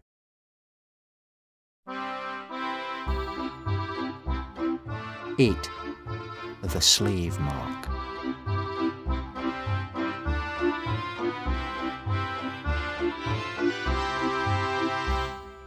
Hiccup was right. The ship was carrying slaves. Hiccup asked Red Ronald about it the next morning, and Ronald said there were 119 slaves being kept in the hold, all of them northern wanderers. Wanderers were very fierce and wild, and they detested Vikings. It made Hiccup shiver to hear the noise of their cursing floating up out of a heavily barred hatch in the centre of the back deck all day and all night. 2 days passed. Each morning Hiccup would read the ticking thing for Norbert in his cabin, and then the three young heroes spent the rest of the time dreaming of escape as the ship chugged steadily north and the weather grew colder and colder. There is no more exciting place for a lively young dragon than a ship in full sail. The two little dragons were now having a lovely time, flying through the rigging, getting tangled up in ropes, sliding down the sails, trying to nick things from the cooking cabin without getting caught by the cook, dashing after mice in the hold, chewing the arms off Norbert's shirts and the bottoms out of his shoes, and in the Stormfly's case, flirting with the hunting dragons who were lined up, very dignified, on the masthead. But both dragons avoided the slave hatch. Every time Toothless passed it, his hackles rose, and he hissed with fear and alarm. The three young heroes had had time to think, and so they were now quite optimistic about their chances of escaping. It was just a question of agreeing on a plan. "OK," said Kamikaze, breezily. "I've thought of several ways to escape. I might dress up as a hysteric and trick one of those idiot guards into launching one of those little landing boats by saying we'd hit an iceberg." "That hysteric guard isn't going to think you're another hysteric," scoffed Fishlegs. "However stupid they are, they're not actually blind. You're only 4 foot tall, Kamikaze. You're blonde, you're female, you have no facial hair." "Aha!" said Kamikaze, laying a finger against her nose and looking very cunning. "But if I wear a very long coat and stand on your shoulders, and I'll stick one of Norbert's bearskin knee pads on my chin as a beard." "There's no way in a million years that is going to work," argued Fishlegs. "OK, so what's your idea then, Mr. Cleverclogs?" said Kamikaze crossly. "I'm telling you, I've escaped from more ugly thug dungeons and murderous cage mazes than you've had hot dinners." Meanwhile, in the background, Norbert was watching the crew feeding the wanderer slaves by opening up the slave hatch and throwing food down below. "Not too much of that bread," Norbert roared greedily. "They're refusing to row, and slaves that are on strike should not be fed." Unbeknownst to Norbert, Toothless was showing off his excellent hunting skills to Stormfly. He had been chasing a fly through the rigging for the past 5 minutes. He was now hovering about a metre above Norbert's head, only his wings and his narrowed eyes moving as he watched the fly. Bzz, bzz, bzz, buzzed the fly, zigzagging drunkenly around Norbert's head. Toothless crept ever so softly down in the air as his muscles poised, ready to pounce. The fly made a few more aimless buzzes and settled on the end of one of Norbert's sticking up hairs. With a smothered yowl of a kung fu kitten, Toothless launched himself, claws out, onto Norbert's head. Norbert was not a relaxed personality. In fact, you could describe him as tightly wound, so his reaction when a dragon suddenly landed unexpectedly on his head was to shriek like a fire engine and spring into the air as if stung by a bee. One of his flailing arms pushed over one of the hysteric crew members, who then cannoned into Hiccup, and Hiccup slid over, plunging down into the hatch, just managing to grab hold of the edge of the hatch as he fell, so he was still hanging on by one hand. Until, with a cry of "Hiccup!" and Toothless still attached to his head, Norbert blundered forward to try and help, and in the process trod heavily on Hiccup's clinging fingers, so that Hiccup let go and fell down the hatch. The hatch that Bear Cub's grandmother only the day before had been warning that no Viking should fall down, or else. Down that very same hatch, Hiccup fell, the door clanging shut behind him. There was a short silence. Then pandemonium broke out. Arg! Screeched Norbert the Nutjob, seeing his guide to America lost and his journey going up in smoke. Get him out! Get him out! They'll kill him! But the crew could not open the hatch. Somebody had lost the key and had to run off and find it. Frantically, Kamikaze and Fishlegs and Norbert pulled and pulled at the bars and tried to squint down to see what was happening. There was a horrible noise of shouting and screaming going on down there in the darkness. What was happening to Hiccup? Hiccup fell down, down, down into the blackness of the hold, landing on the wood with the carrots and the bread and the cabbages the wanderers were starting to eat. There was a shocked silence for a moment. Then came a roar of rage. It's the Viking! Yelled one big wanderer, shaking his chains in fury. Kill him! Shrieked Bear Cub's grandmother, showing her sharp, pointy teeth and seizing Hiccup by the leg. Crush him to death! She made a growling noise like a wolf. It's quite a small Viking, said the big wanderer, more uncertainly, as he grabbed hold of Hiccup, and he paused his raised hand. Hiccup knew that all wandering peoples could speak Dragonese as well as they spoke their mother tongue, unlike Vikings, who had mostly lost the art of speaking with serpents.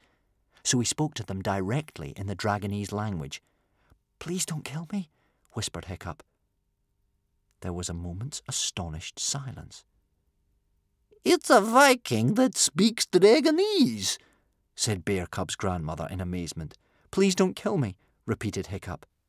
Why should we not kill you? Asked Bear Cub's grandmother in a dreadful, angry voice, her eyes as wide and staring and hypnotic as those of a king cobra. Your people have killed my people for as long as my people can remember.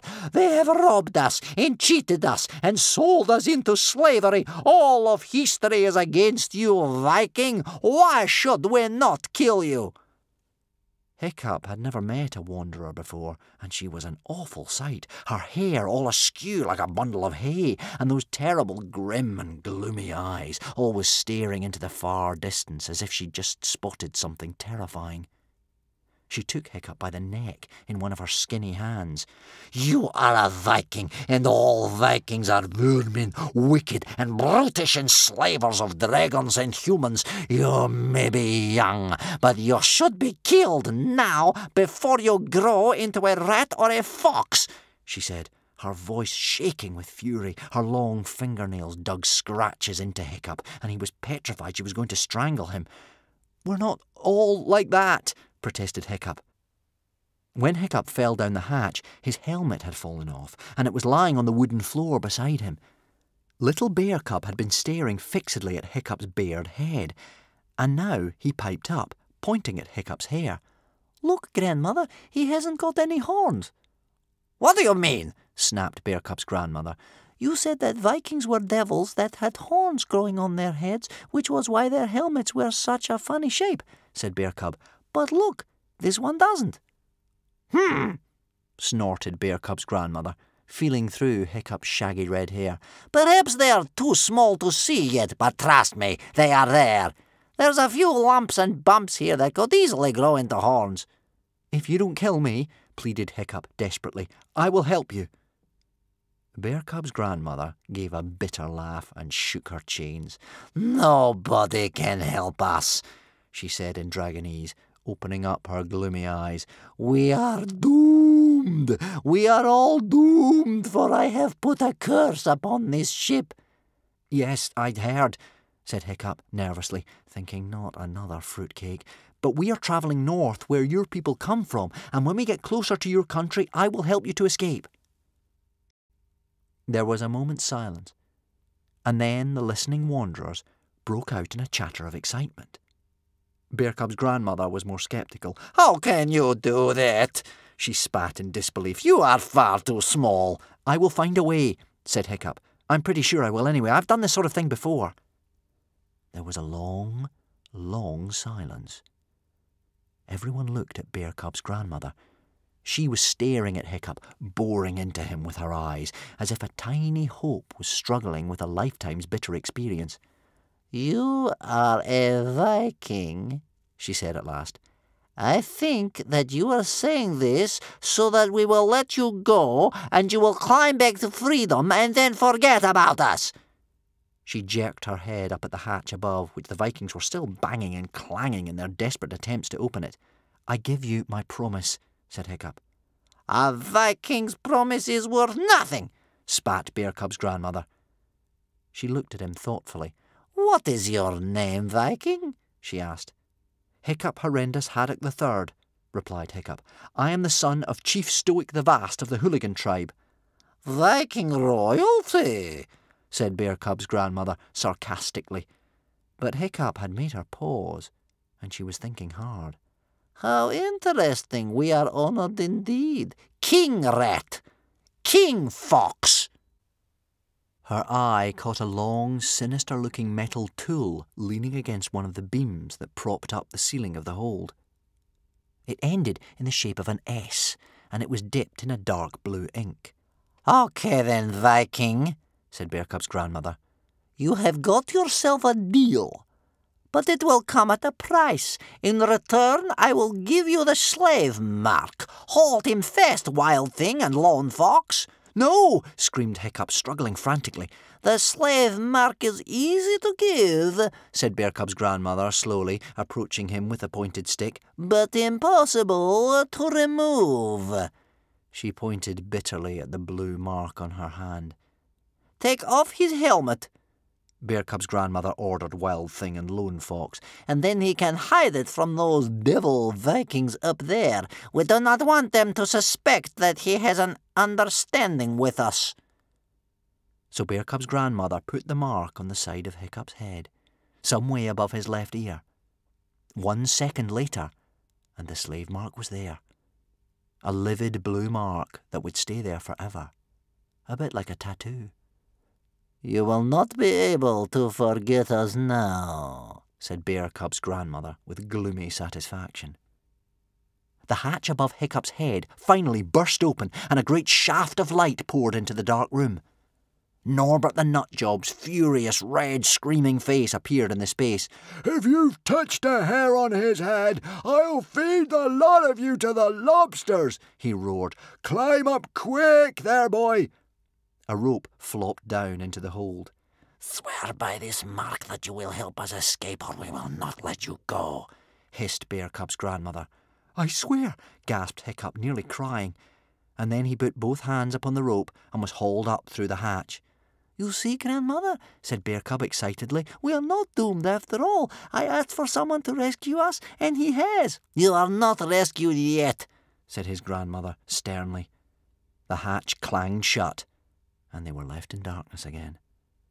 And wipe your nose, came the voice of Bear Cub's grandmother in the blackness. It's running most dreadfully.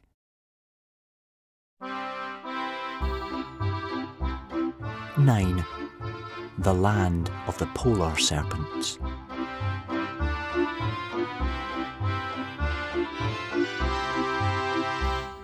The American Dream 2 puffed its way steadily north, and the weather got colder and colder and darker until they were travelling through total blackness day and night. And this was the home of the wanderers. It was an eerie place. Icebergs drifted by, taller than the masts of the ship itself, cracking and splitting and creaking around them in the mist.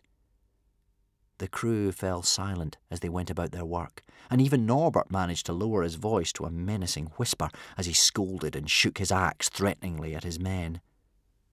For they had entered the world of the polar serpents. Statistics. Colours: white with faint grey markings. Size: about the size of a panther. Poison: none, score 0. Armed with talons and spear-like horn, score 6. Defences: same as above, score 6. Speed: fast, score 7. Fear and fight factor, score 6. Total score, 25. Polar serpents live in the north, basking like seals on flat icebergs. Their beauty hides a cruel streak. A pack will even attack a polar bear. They nest in snowdrifts, crevasses, and on the tops of icebergs. They windsurf across the ice on their tummies and reach extraordinary speeds doing this. The polar serpents were great white dragons slumbering on the ice like oversized walruses.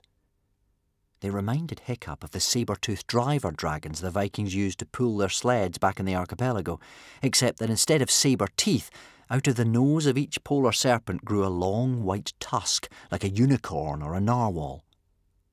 Polar serpents swam under the icebergs, and when they found shoals of unwary seals and penguins resting on the surface above, they sawed great holes in the ice so that the unsuspecting prey fell into their open jaws below.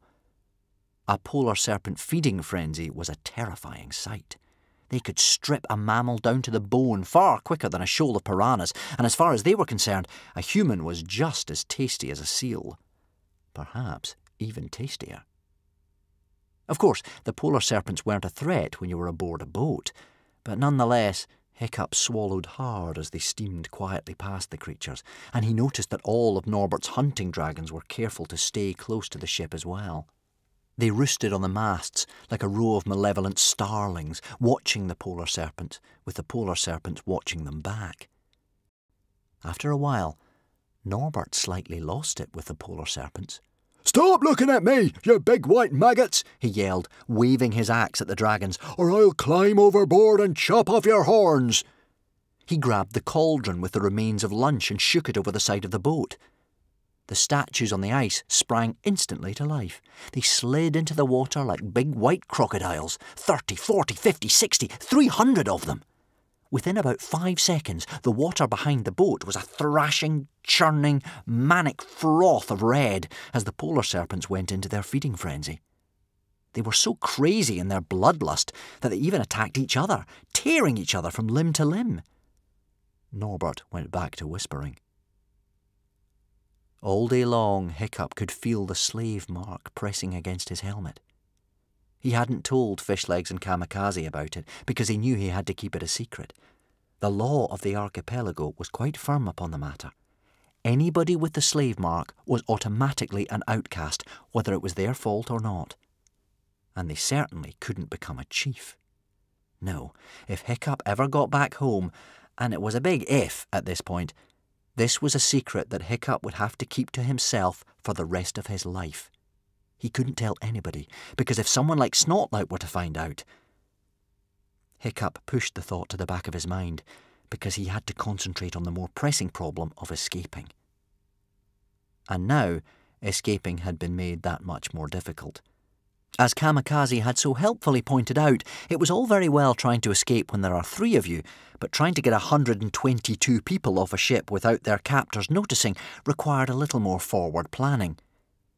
"We could escape so easily on our own," complained Kamikaze. "Why are you suddenly bothering about those people? They're not even Vikings. They're wanderers, for Thor's sake. We might set them free and then they might kill us. You know what people say about wanderers." "I told you," said Hiccup grumpily. "I had to make them a promise." Hiccup sat up in the crow's nest of the American Dream 2 and thought and thought and thought. His legs swinging as Stormfly and Toothless chased each other, round and round in circles.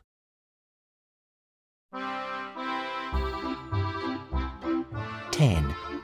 Toothless's Adventure in the Cooking Tent.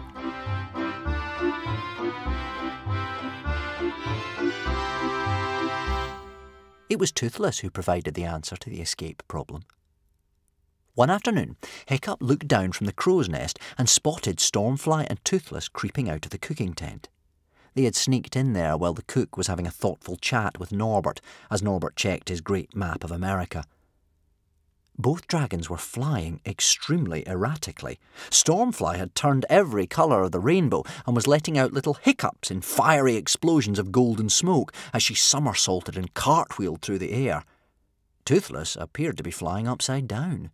He, too, was hiccuping, and with every hiccup a little stream of golden bubbles blew out of his nose. "What are they doing?" asked Kamikaze, in danger of falling off the mast as she peered down at the little dragon's eccentric progress. "They look like they're drunk," said Fishlegs in amazement. Toothless got entangled in the rigging, and the Stormfly was so helpless with giggles she could barely free him. "He's very tangly, this air," Hiccup could hear Toothless saying. Eventually they got going again, and they flew past Hiccup's perch. "Who is this tall gentleman?" asked Toothless as he bashed into the mast for the second time. "He keeps getting in my way." "Toothless, Stormfly," Hiccup called out. "Come over here." "That boy over there seems to be calling you," Toothless advised the Stormfly. "Oops, "Sorry." They flapped over to where Hiccup and Kamikaze and Fishlegs were sitting, and they were burping and swaying and exploding with bubbles. "What have you been doing?" scolded Hiccup. "I told you not to go near that cooking tent." "I haven't been anywhere near the cooking tent, have you, Toothless?" drawled Stormfly. The upside-down Toothless nodded so hard great streams of golden bubbles poured out of his ears. "Absolutely not," he said solemnly, his eyes crossing. "Toothless not go into the cooking tent. Toothless not open the lovely scrum-diddly delicious jar of lemonade with the lovely tickly bubbles. Ooh, there goes another one. Toothless not there. Toothless." He searched his rather addled brain for a really good excuse this time and came up with a belter. "Toothless in Rome," he said at last. "Really?" said Hiccup politely, carefully turning Toothless the right way up and settling him in his arms. "Or up the chimney," said Toothless, not quite able to decide which was more convincing. "with Toothless his good friend the Senator." And with that, both Toothless and the Stormfly fell asleep, so suddenly and deeply that the Stormfly fell off her perch and Kamikaze only just caught her in time. They were both snoring like two little hibernating grizzly bears. All around their mouths was a slightly sticky, browny-yellow substance. "Dragon nip," said Hiccup thoughtfully. "There must be a jar of dragon nip down there in the cooking tent." Dragon nip was a perfectly harmless but sleep-inducing substance gathered from the sweat glands of the loafer dragon. "A spot of dragon nip in the dinner, and anybody who eats it will be out for the count for the next 12 hours, said Hiccup. "OK, guys, I think this could be a good night for us to escape."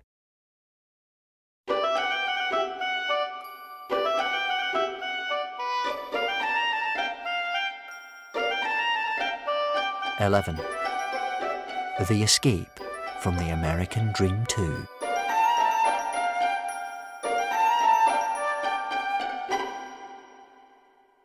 The full moon shone down on the great boat steaming through the icebergs. The crew of the American Dream 2 feasted well that night on a stew which, unbeknownst to them, was heavily laced with dragon nip. Hiccup had crept into the cooking tent and poured it into the bubbling cauldron of dinner. For a while, the hysterical crew ignored their spooky surroundings and sang out loud songs to the moon above, banging their dinner plates on the deck, and Norbert the Nutjob fiddled madly on his Viking violin, and the hysterics did wild jigs, and the polar serpents sat on their icebergs, quiet statues, only their eyes following the mayhem. And then, one by one, the dragon nip's heavy fumes overcame the hysterics. Sleep overtook them so quickly that they dropped as they stood in the middle of whatever they happened to be doing at the time and fell to the deck in grotesque attitudes of slumber. Norbert lay snoring, the violin still tucked under his chin. Goggle-Eyes the Gory was clasped fondly to the breast of Ferociously Violent, who was under the sleepy delusion that he was 3 years old again and this was his mother. Red Ronald was pedalling the wheels of the Keep the Boat from Sinking and Scare Away the Big Sea Creatures machine, slower and slower, until he stopped entirely and drooped, snoring over the handlebars. And the ship's cook collapsed face down in his snail and jellyfish pie. He would still be picking bits of snail shell and egg out of his nostrils 3 days later. Hiccup, Kamikaze and Fishlegs waited till everybody on the deck was completely still. And then they waited 5 minutes more, just to make sure. Then slowly, quietly, they slipped down the rigging of the mast. Hiccup was carrying the sleeping Toothless in his breast pocket, and Kamikaze had the slumbering Stormfly draped around her shoulders like a scarf. They tiptoed across the deck of the American Dream 2, carefully picking their way through the sleeping, snoring warriors lying strewn on the boards. The sweet yellow-brown smoke from the cauldron billowing across the ship and making their eyes water. Cautiously, gently, Hiccup took the ticking thing from around Norbert's wrist and tied it back again to his own. Quietly, softly, Kamikaze removed the large bunch of keys from Norbert's waistband with her quick, light little fingers, and she opened the lock of the hatch that led down to the hold where they were holding the Wanderers. It took all three of them to lift up the hatch, which they did with a whining creak. And then they threw down a rope and the keys to the Wanderers below, Hiccup whispering as loud as he dared to tell them to unlock their chains and climb up one by one. The first two out were Bear Cub and his grandmother. Bear Cub was in a state of high excitement and danced round his grandmother, squeaking, I told you he would rescue us, you see, not all Vikings are wicked and we're not doomed after all. Bear Cub's grandmother was torn between her delight at being rescued and her annoyance that her prophecy of doom wasn't being fulfilled. She sniffed. We're not rescued yet. If just one of those Vikings wakes up, we're all as dead as dinosaurs. Doomed, the lot of us. A one-way ticket to the happy hunting grounds. Can you work out how to get back to your home from here? Asked Hiccup, consulting the ticking thing anxiously. And take us back to Berk when you've got there. The scary white wilderness all around them seemed an unlikely sort of home to Hiccup, but there was a happy glint in Bear Cub's grandmother's wild eyes, although she tried to hide it. She breathed in the air as cold as needles and peered through the mists as if looking at something very familiar. She nodded. A wanderer is never lost, she said. We don't need that silly little bauble of yours to take us home. I could have showed that ridiculous Viking with the axe the way to America if he'd had the intelligence to ask me. Hiccup tried to organise launching the landing boats in a quiet sort of way, which was impossible, and Hiccup hopped from foot to foot in anxiety as the hysterical warriors mumbled in their sleep with every crash of the oars. They were heavily armed with swords and wicked axes and every sort of dagger, and Bear Cub's grandmother did have a point. Hiccup had no doubt that if awoken, they would deal out death with a vengeance. But it seemed that luck was with the escapers. The 7 landing boats plopped into the water without any of the hysterics opening their eyes. The Wanderers filled the boats, and the first boat began to row through the mists, Bear Cub's grandmother standing up straight and tall at the front, pointing the way with one outstretched arm. The last landing boat had filled up apart from Hiccup, Fishlegs and Kamikaze. Fishlegs was watching Hiccup as Hiccup got ready to climb down over the rim of the American Dream 2 and into the last landing boat. There were flat icebergs very close to the left and right of them. Kamikaze had taken over from the snoring Red Ronald and was steering the American Dream 2, making sure the ship was moving forward in a straight line so that it didn't bump into the icebergs. She had tied the slumbering Stormfly to her chest, and the little dragon suddenly stirred violently in her sleep, jogging Kamikaze's arm on the steering wheel. The American Dream 2 swerved suddenly and violently to the left. Just as Hiccup was dangling over the edge on a rope, preparing to let himself drop into the little boat filled with wanderers below. "Whoa!" gasped Hiccup as the rope swung him forward, leaving the landing boat behind. "Watch where you're going, Kamikaze!" But Stormfly seemed to be having some sort of nightmare and was squirming around wildly so that Kamikaze was struggling to see over her wriggling tail as it flapped in Kamikaze's face. In those vital seconds, the American Dream 2 careered erratically forward, glancing off an iceberg to the left, before Stormfly settled down and Kamikaze got the boat under control again. In the meantime, when the boat hit the iceberg, Hiccup had lost his grip on the rope he was dangling from and plunged downward.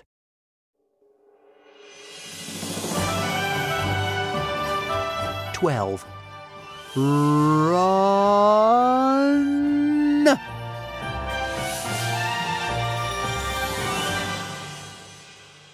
and landed rather painfully on his bottom, right in the middle of a circle of polar serpents. Slowly, the polar serpents' heads turned 180 degrees, like the heads of owls, to look at Hiccup. "Okay," stammered Hiccup. "Easy now. Nice polar serpents, sweet polar serpents. What lovely sharp horns you have." "All the better," whined the nearest polar serpent, "for spearing you with." "Run!" shouted Kamikaze from the deck of the American Dream 2. Hiccup didn't need to be told. He scrambled to his feet, slipping and sliding on the slippery ice. The polar serpent has a very strange way of manoeuvring across the ice floes, and if Hiccup hadn't been right in the middle of fleeing for his life, he might have admired it. Half the pack of polar serpents spread out their wings like the sails of ships, braced their talons, and then shot forward on their smooth bellies, rocketing after Hiccup, their noses pointed straight towards him like darts for a dartboard. The remaining polar serpents slid into the water, swift and silent as alligators, and joined the chase from under the ice. "Don't fall over, don't fall over, don't fall over," begged Hiccup, clasping Toothless to his chest to stop him falling out of his waistcoat as he ran. He could hear the polar serpents whirring closer and closer, their nails screeching on the ice. Now the shadows of those that were swimming under the ice swooped like swallows under his feet.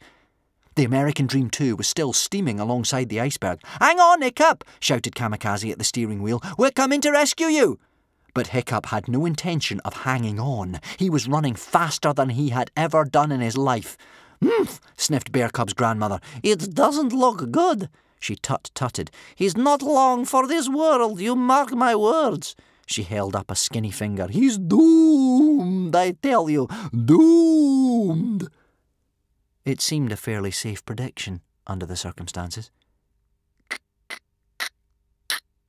Crunk! A great horn speared up through the ice right in front of Hiccup. He swerved around it in the nick of time. Crunk! Crunk! Crunk! 3 more appeared, and Hiccup slallomed round them too. "Kill them!" shrieked Kamikaze.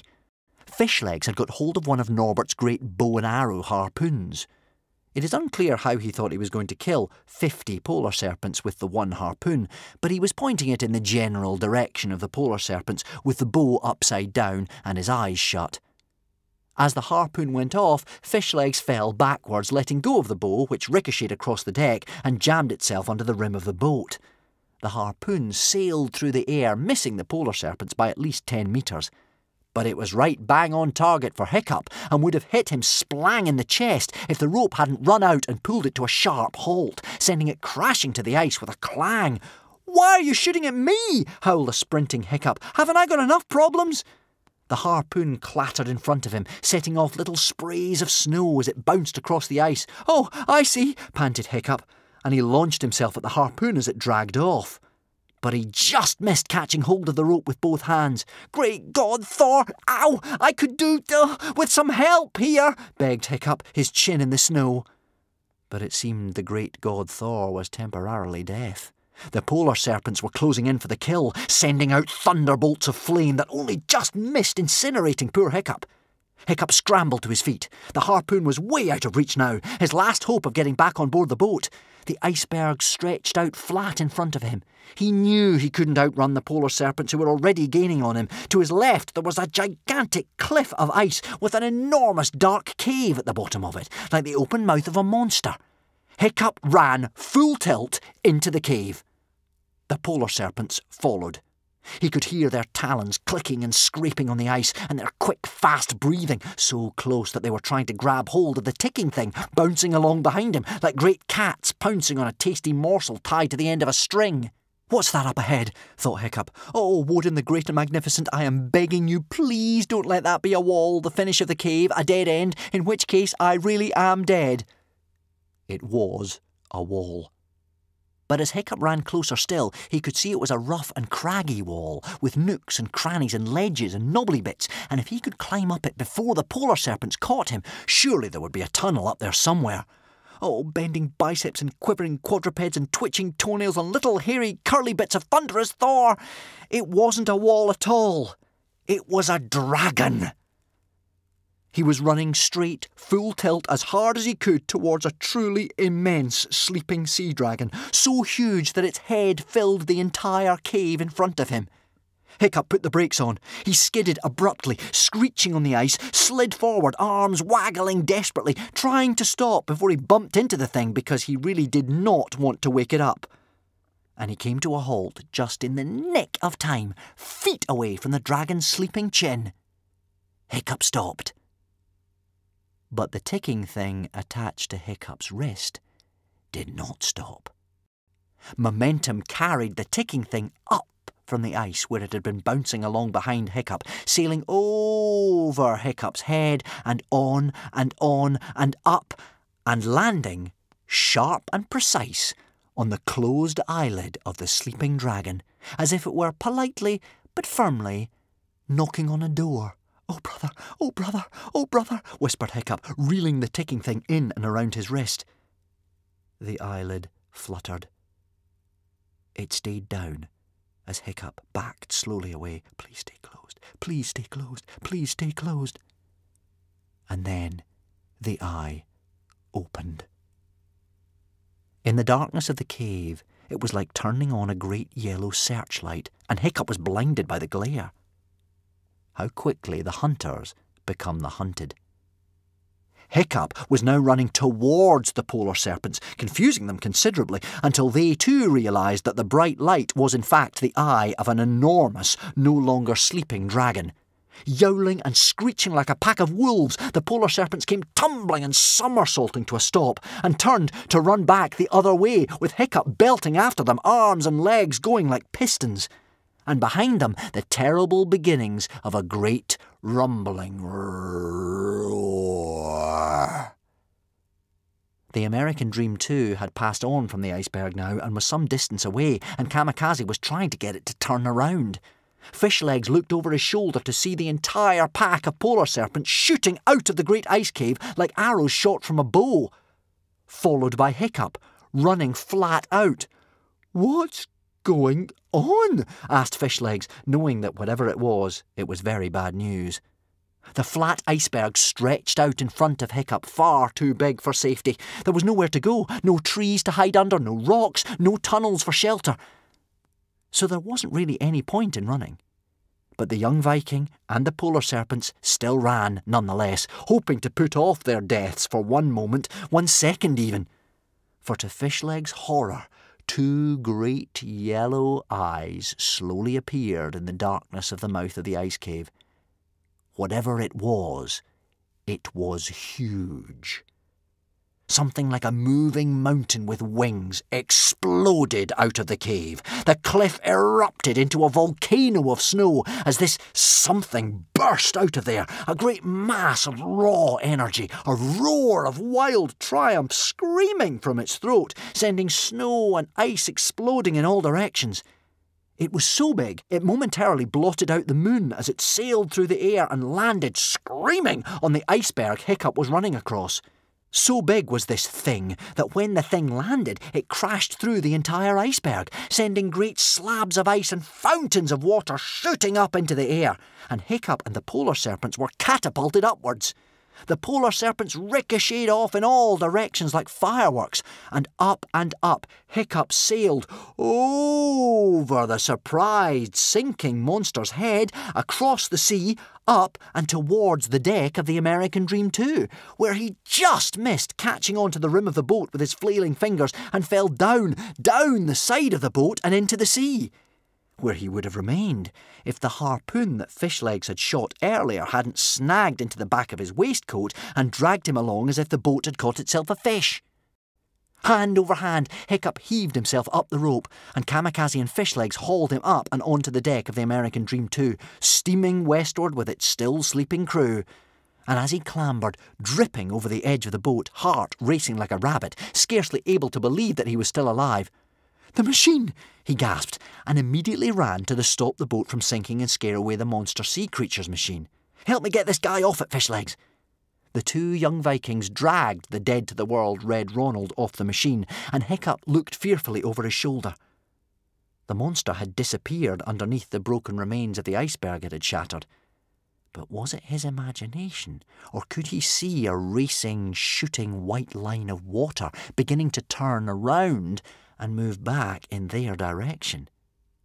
Hiccup thrust his trembling feet into the pedals of the machine and circled them furiously, making the ridiculous trumpet-like thingy revolve like a whirligig. "I thought you said that machine was useless," panted Fishlegs. "Well, hopefully I was wrong," gasped Fishlegs, "because otherwise we are dead." "Full steam ahead!" shouted Kamikaze, rushing back to the steering wheel of the boat, and the American Dream 2 surged away from the iceberg. "I think it's working," panted Hiccup. Thor only knew how the machine worked, but that white wake of water seemed to slow down, and slow down, and slow down, and finally turn away. So whether or not Norbert's machine would prevent a boat from sinking, it did seem that it was not quite as loopy as it looked, and it really could scare away a monster sea dragon. In his later memoirs, Hiccup suggests that the trumpet attachment emitted an unbearable noise at a pitch too high for the human ear to hear. Other sources say that the hearing of the larger sea dragons was so acute they could pick up the noise of a shrimp breathing several miles away, and this would certainly explain why the machine worked on the dragon mammoths, but not on smaller dragons such as polar serpents. With a massive sigh of relief, Hiccup turned and he looked back over his other shoulder to see the 7 boats of wanderers oaring away from them as quickly as possible in the other direction. "Hey!" cried Hiccup in alarm. He showered Fishlegs with drops of seawater as he waved his arms at them. "Fishlegs, take over, and for Thor's sake, don't stop pedalling." Hiccup swapped places with Fishlegs and ran up and down the deck, shouting, "Don't leave us! What are you doing? Come and get us! What are they doing? Kamikaze, turn around and go after them." "Are you crazy?" interrupted Fishlegs. "What about that thing? We have to get out of here as quickly as possible." "Where are you going?" Hiccup cupped his hands and shouted through the swiftly descending sea mist at the wanderers, fast disappearing in the other direction. Hiccup's heart sank. He couldn't believe the injustice of it. After all that he had done, all that they had risked to save them from slavery, the wanderers were running away, abandoning them. "Cowards!" yelled Kamikaze over her shoulder. "Yellow bellies! Traitors!" For a few minutes, Hiccup could still see Bear Cub's grandmother standing straight and tall on the edge of her boat. And then she disappeared into the mist.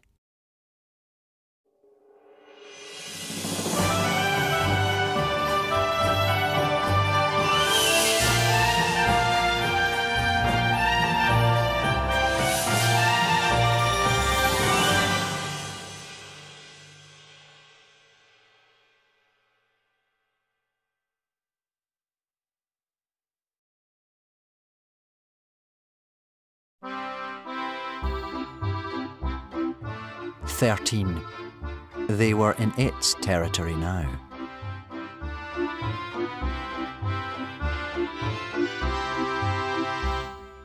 So that was the end of the last hope of escape from the quest to America. All 119 of the wanderer slaves escaped, but Hiccup, Kamikaze and Fishlegs did not. Hiccup saved Bear Cub, but who would save Hiccup?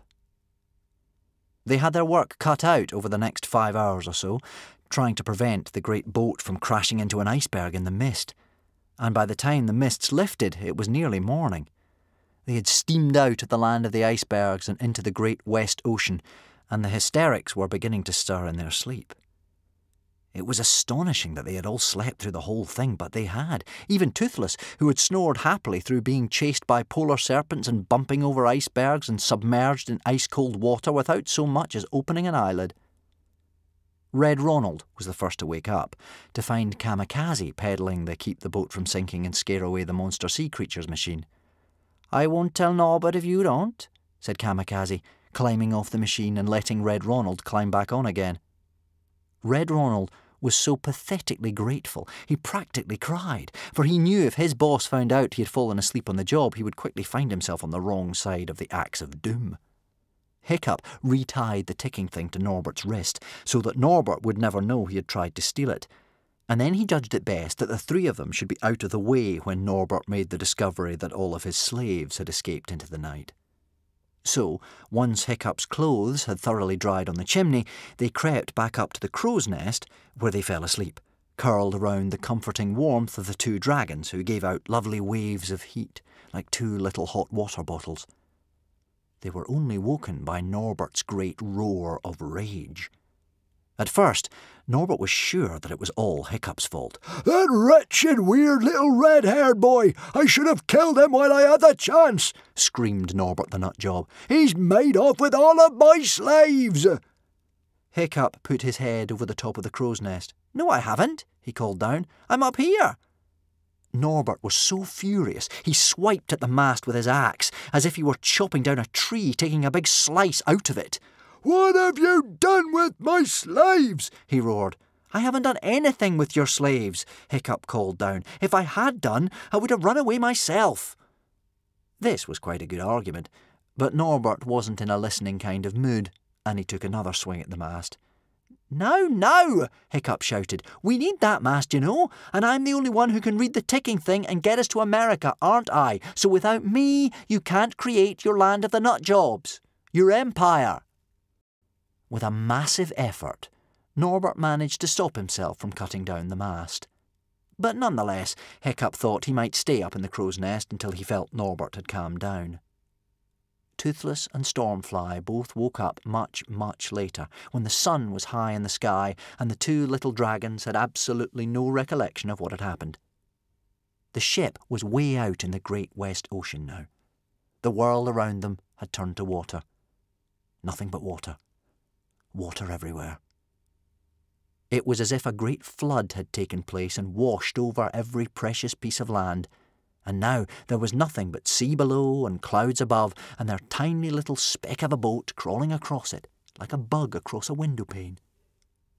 It was as if they had left this world entirely and were sailing through space looking for another star. There was no way of contacting other humans. They were on their own, in a universe of water that went on forever. And what was worse was that the ship now seemed to be being followed by something. From high up in the crow's nest, Hiccup, Fishlegs and Kamikaze saw it first. It was the white wake of a gigantic sea monster. "Sea dragon on the eastern horizon!" screamed Norbert from down below on the deck. "Get paddling, or I'll feed you to the monster with my own fair hands!"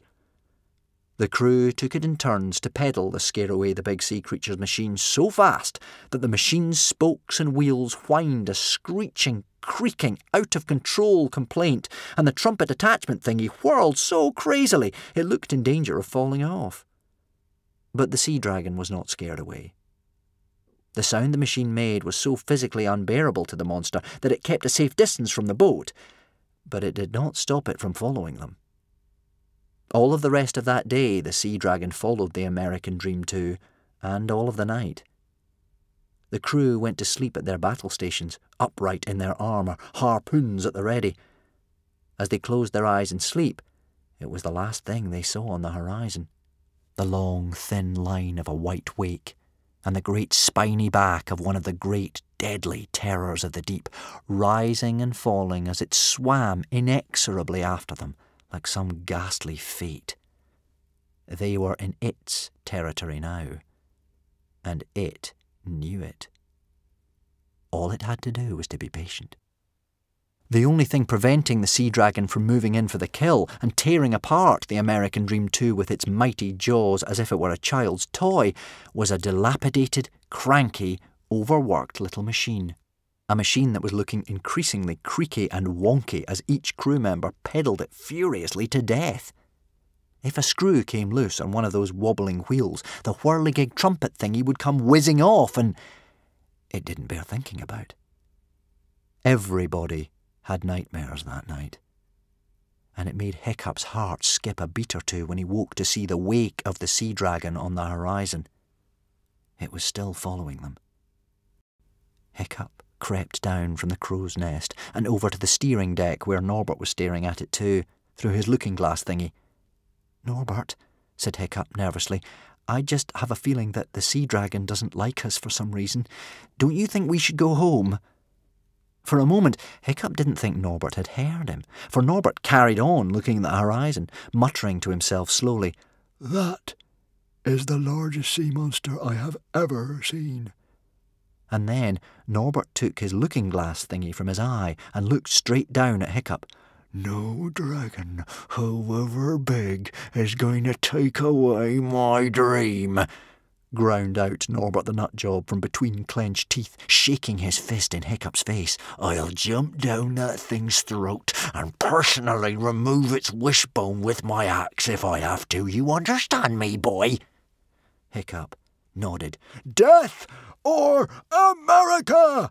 roared Norbert the Nutjob. "Now read me the ticking thing and stop talking treachery." Hiccup climbed despondently back to the crow's nest and relayed the bad news to his friends. "This just gets worse and worse. It's like some sort of nightmare," moaned Fishlegs. "We could have escaped on our own, but oh no, you have to choose to try and escape with 119 wanderers. Very subtle, and they aren't even Vikings." "I made them a promise," replied Hiccup automatically. "And look how they repaid you," Fishlegs pointed out. "So you've saved 119 not very nice complete strangers, but you've doomed your two best friends in the process. Nice choice, Hiccup.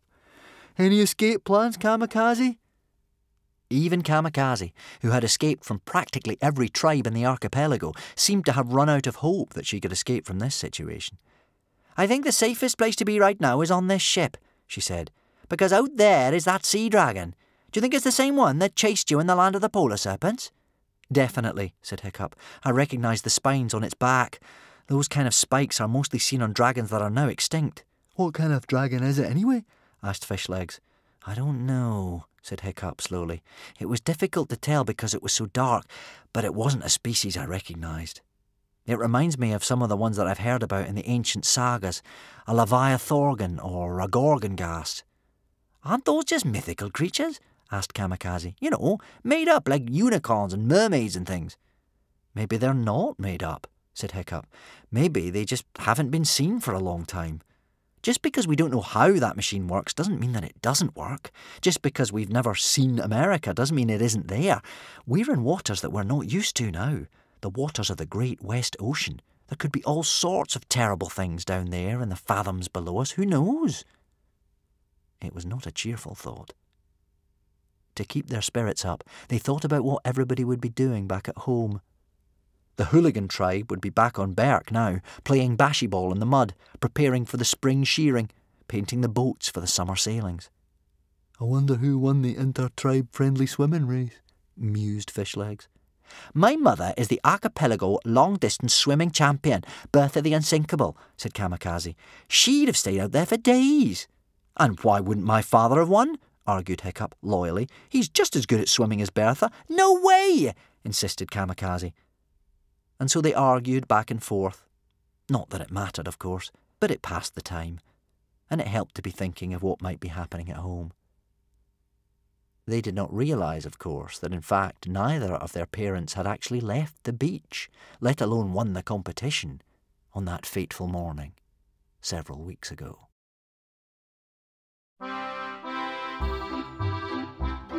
14. What happened back in the murderous mountains?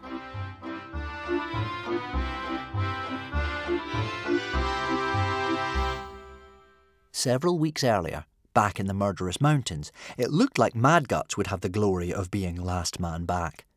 He lasted for 41 hours out there in the water, which even when covered with a thin layer of deepest purple fleshfang oil is an almost superhuman feat. He was greeted by a cheering crowd of Viking tribesmen on the long beach as he strode out of the waves, arms held above his head in victory, Gumboil trotting a few steps in front of him. The chief judge, the sad little Bashamoik, rushed up the beach to meet Mad Guts. He gave him a golden medal and a pipe that Mad Guts jammed between his lips as he made a victory lap of the beach, acknowledging the cheering.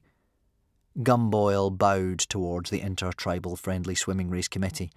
"My master greets the judges and claims the victory of being the last man back in this swimming contest. And as last man back, according to the rules, he may make a single demand of the losing chieftains, Stoic and Bertha." Poor Stoic was sitting with his head in his hands.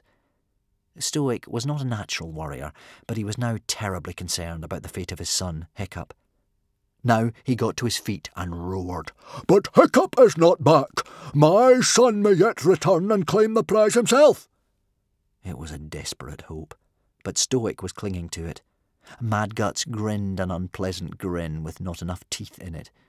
He whispered in his assistant's ear, "My master points out respectfully," Gumboil bowed in the direction of Stoic and Bertha, "that Stoic's son Hiccup, Bertha's daughter Kamikaze, and the odd-looking boy they call Fishlegs are most likely to have drowned in the very first hours of the competition." "No!" bellowed Stoic, with an anger born of fear. The Intertribal Friendly Swimming Race Committee nodded wisely and sadly to each other. It did seem likely at this point. "This is true," admitted the chief judge solemnly. "For Snot-Faced Snotlout here reports that he and Dog's Breath the Durbrain saw Hiccup and the other two in difficulties. He tried to help them." "We did our best," said Snotlout sorrowfully and nobly, "but we were swept away by the force of the current, weren't we, Dog's Breath?" Dog's Breath grunted and removed his helmet out of respect for the dead. "It's a tragedy," sighed Snotlout. "Hiccup was like a brother to me." Stoic gave a groan of sadness, terrible to hear, and turned away. "Don't worry, Stoic, my dear chap," Bertha comforted him awkwardly. "Kamikaze's with him, and trust me, she always turns up all right. She could escape from Valhalla itself."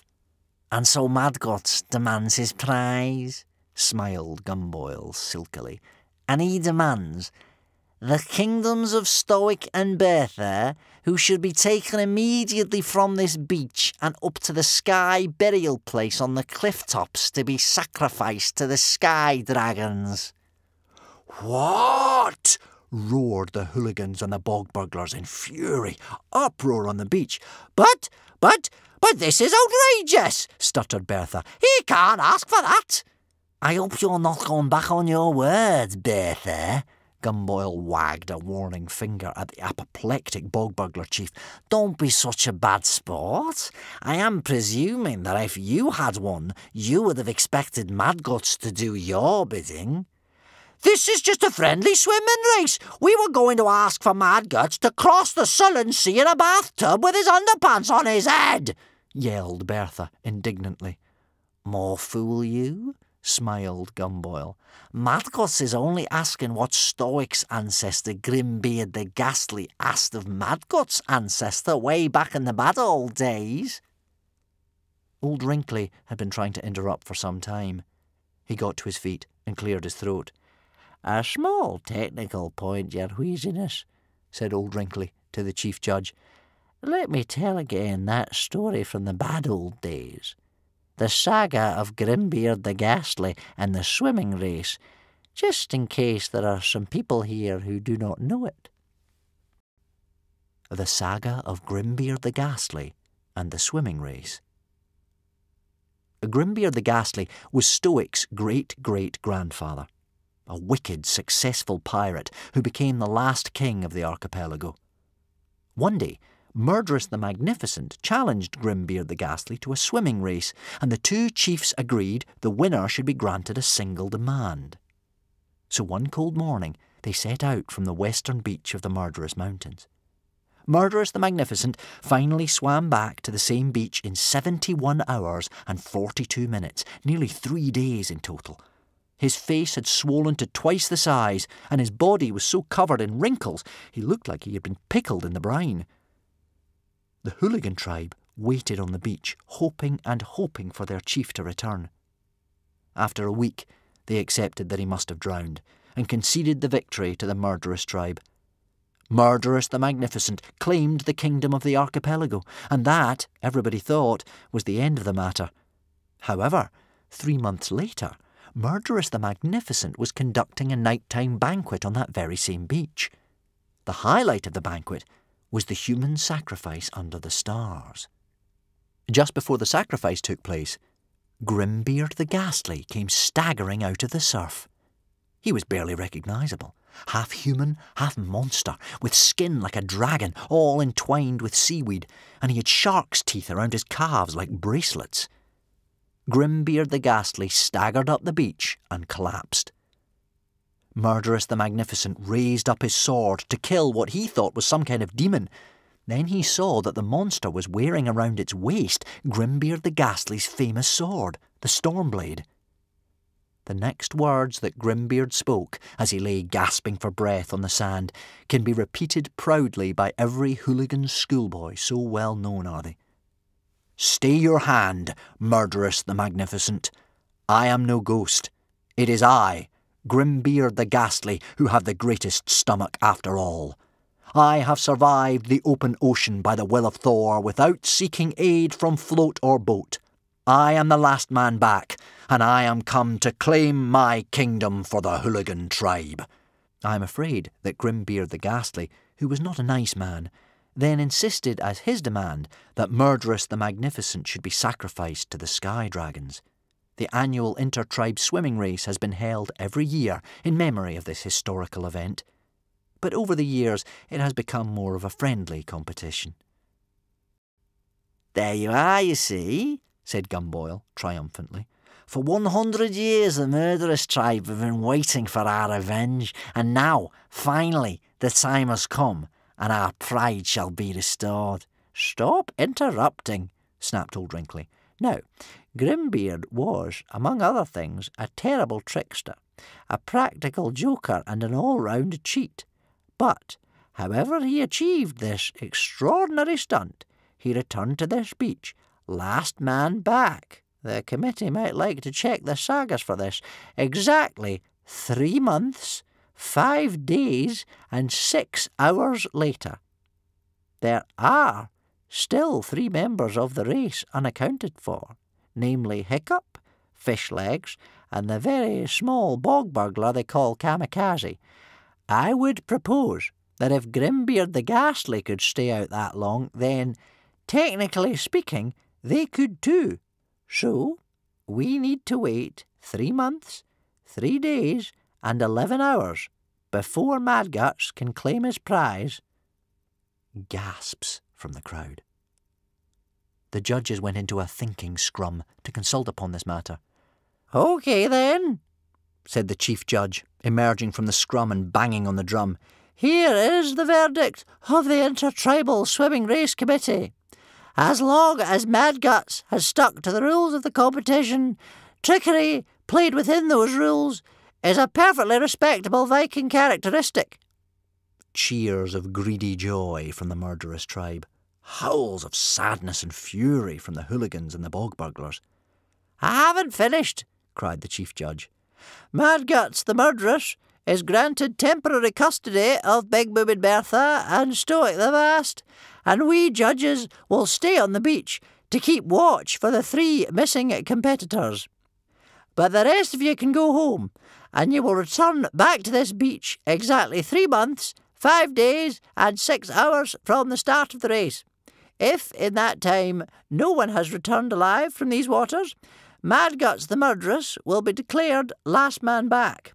The Berk and Bog Burglar Islands will fall into murderous hands, and Stoic and Bertha, I'm afraid, will be sacrificed to the sky dragons." The chief judge banged his staff upon the ground, and so it was. The 3 old judges sat patiently on the beach through wind and rain and storm, looking out to sea. The rest of the bog burglars and the hooligans sailed sorrowfully back to their islands. And poor old Stoic and Big-Boobed Bertha were not playing bashy ball in the mud, or supervising the spring shearing, or painting the boats for the summer sailings as Hiccup had imagined. They were incarcerated in the deepest and darkest murderous cave dungeons, so cramped and dark that they could barely move a muscle.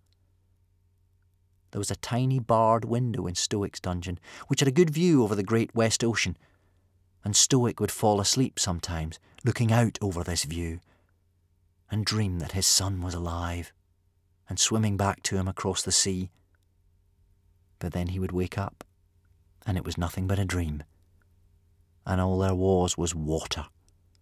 water stretching out forever, and the cold, lonely cry of the seagulls.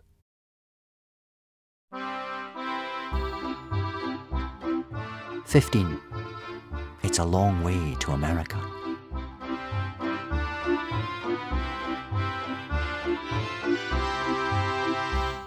Now follows the part of the story in which Hiccup travelled across the Great West Ocean, the Atlantic Ocean as we now call it. It would take far too long to tell you what happened every minute, every hour, every day. Thousands and thousands of miles the great ship travelled, the puffing, fiery furnace sending them skimming across the water far quicker than sails alone. Thousands and thousands of miles across the ocean, sometimes in sunshine and glass flat sea and windless skies, sometimes in gales and hurricanes and driving rain, surging up and down on the back of the white-topped waves as if they were aboard a great galloping horse. Travelling across the Great West Ocean is a very long way indeed. It is indeed such a long way, it seemed to Hiccup to be like stepping off the edge of the world and into forever.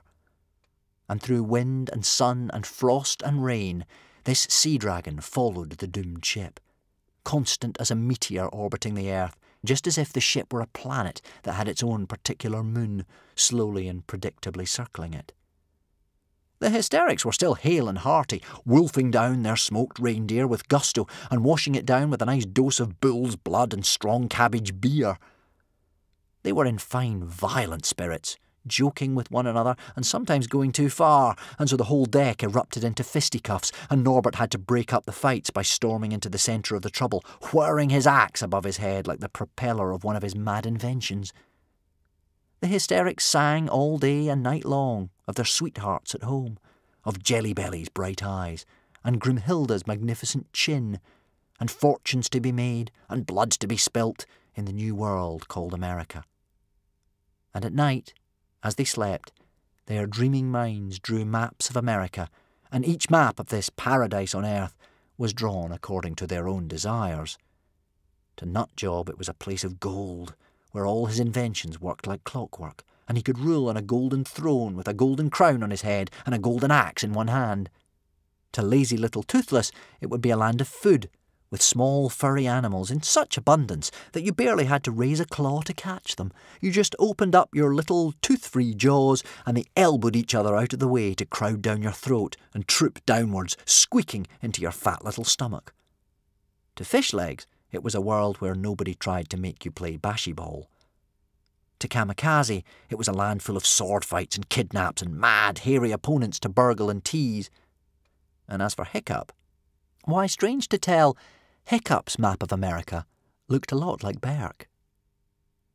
Hiccup, Fishlegs and Kamikaze often slept at night by the warmth of the ship's chimney, and then spent their days up in their treetop house at the top of the mast, or played upon the rigging, only coming down for Hiccup to read the ticking thing or to have a meal.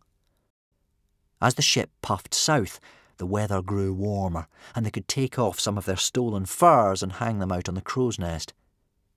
The sea dragon followed them still. The creaking, clamping, shambolic little wreck of a machine was held together by bits of old sea rope and ancient twine. With every revolution of the pedals, the trumpet thingy seemed in trembling danger of falling off. But by some miracle, the wheels still turned, and it hadn't fallen off. Yet. Every evening, just at sundown, Norbert would summon Hiccup to his tent to read the ticking thing. There he would be, pacing up and down on the rocking deck in front of his maps all spread out on the bearskin tablecloth, and as the days went on he grew more and more impatient, clapping his great hands together and muttering to himself, "Nearly there now, nearly there," before Hiccup told him the reading for the day. Norbert wasn't a very patient man, and this waiting was killing him. He had a tiny replica of the American Dream too, exquisitely made in every detail, but only about 8 centimetres high. It had a real working sail, and the writing on the side was so tiny it looked like it had been drawn by a flea. Norbert used his axe to push this boat across the surface of his great map, according to Hiccup's reading of the ticking thing, so that he could see where they might be on the Great West Ocean. Every day it drew nearer and nearer to the great landfall Norbert had drawn on it and called America, until it was now, according to the map, only a day or two's sail away, and Norbert could barely contain his excitement. Hiccup was very uneasy. He remembered what Norbert had said about how they were only safe for as long as Norbert needed him to read the ticking thing for him. Now they were so close to America. A nasty look came into Norbert's eye when it rested on Hiccup. Norbert had taken to polishing the dark side of his axe until it gleamed like ebony, whispering to it as if it were a precious pet, "Not long now, my darling. Soon you shall be fed." Hiccup did not like the sound of this at all, and he took the precaution of getting Kamikaze to steal them back their weapons. He had a nasty feeling they were going to need them. So there was a great knot of anxiety in Hiccup's stomach, especially as he watched the crew while they were having breakfast outside the cooking tent the next day. The hysterics were in an excitable mood, singing their songs with great gusto. "There's land ahead, lad, land ahead, a land of milk and honey. We'll soon be off these rocking waves and rolling in the money."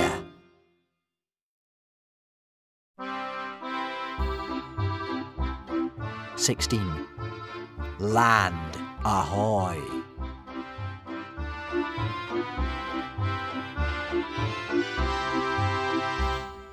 A storm was brewing. Ominous clouds were building up in the skies above like a god with a headache, and the boat was already beginning to rock beneath their feet as the swell grew larger and the wind picked up. Suddenly, there was a great flash of lightning that lit up the sky.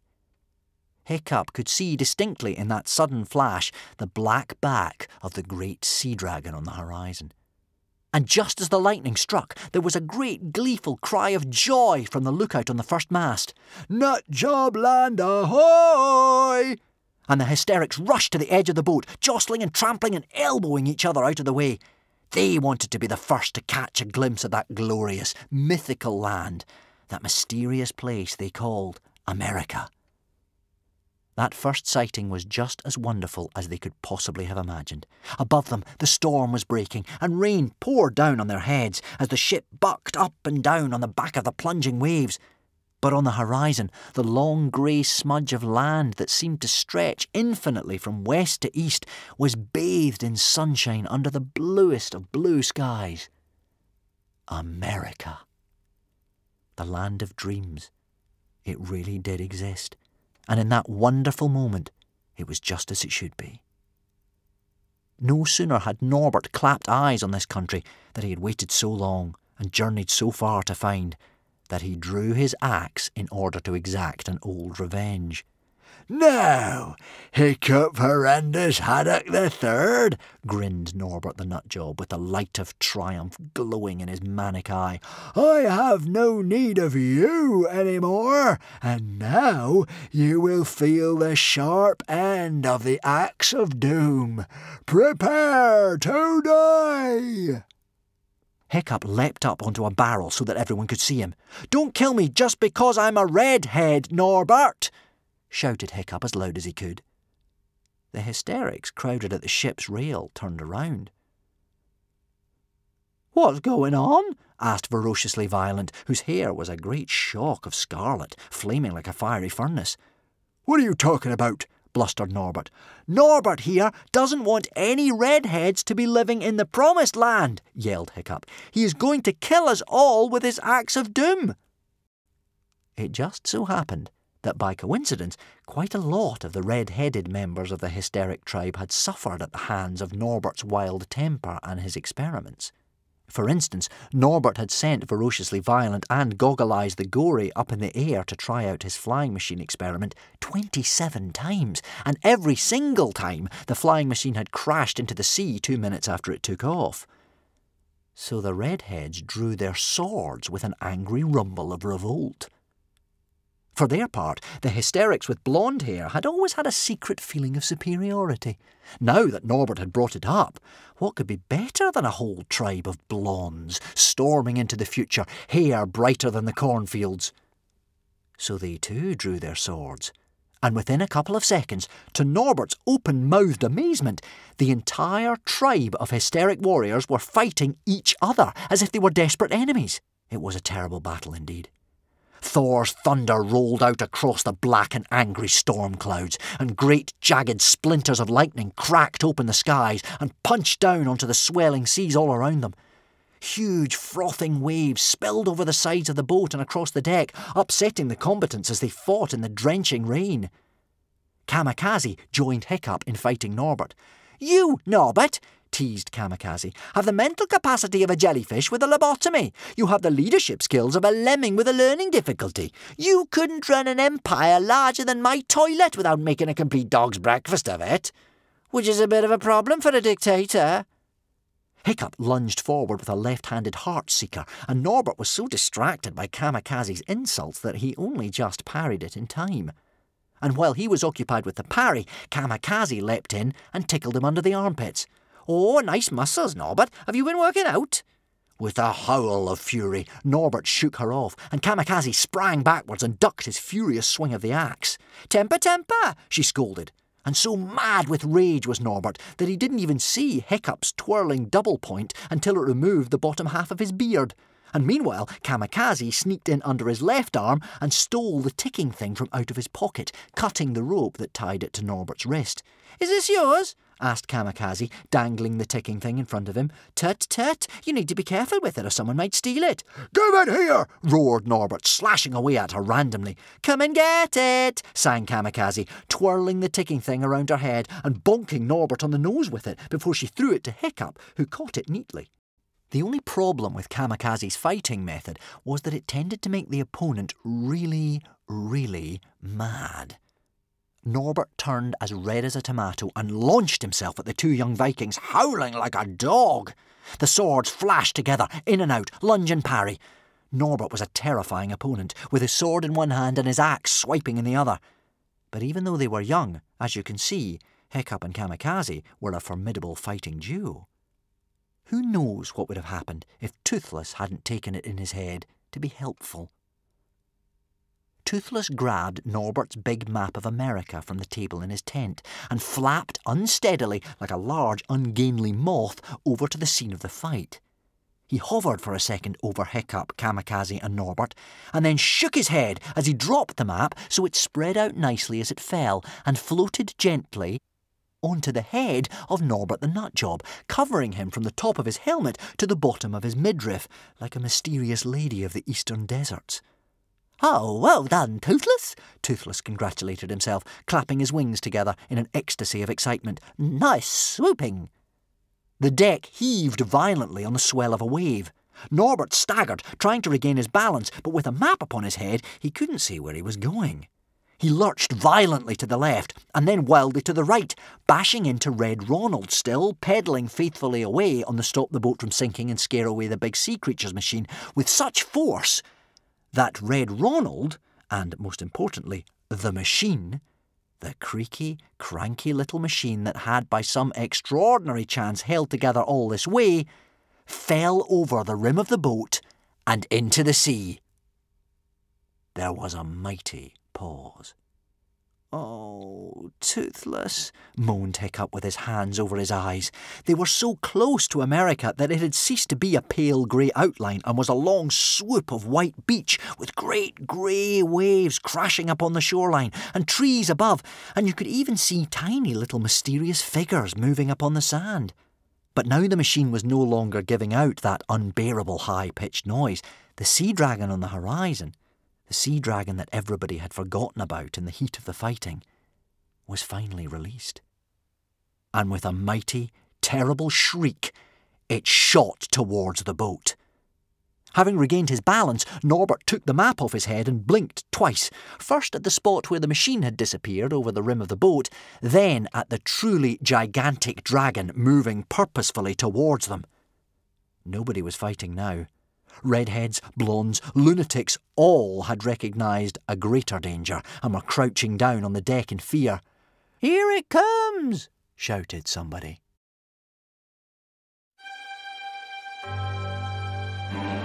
"17. The Leviathorgan strikes."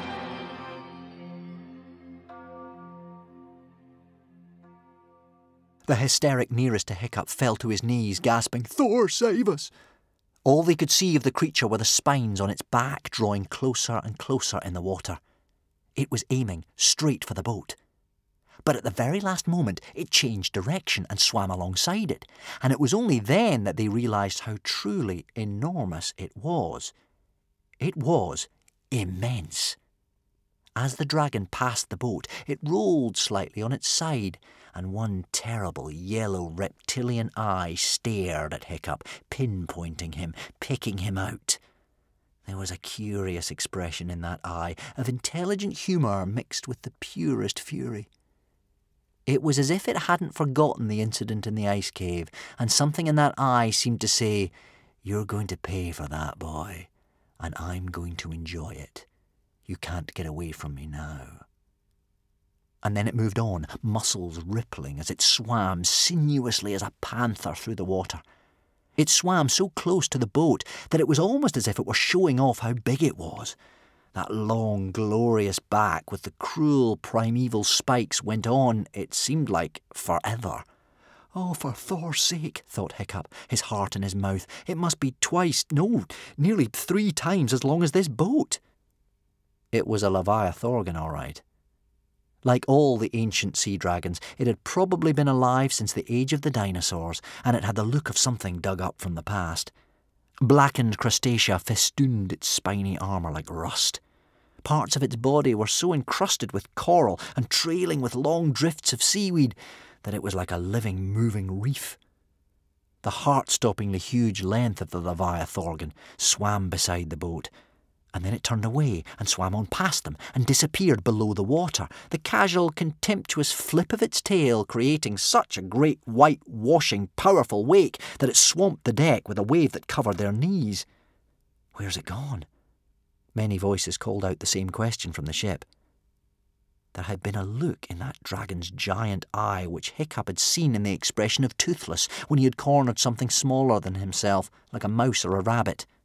Like cats, dragons have a cruel streak, and they like to play with their food before they kill it.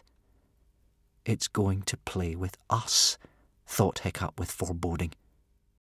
"Grab onto something on the boat," he yelled out, winding a rope attached to the mast firmly round his wrist. "Oh, brother," moaned Fishlegs as he did the same. "How did this happen? We just went out for a simple little swimming race. Is there no safe activity in this uncivilized world?"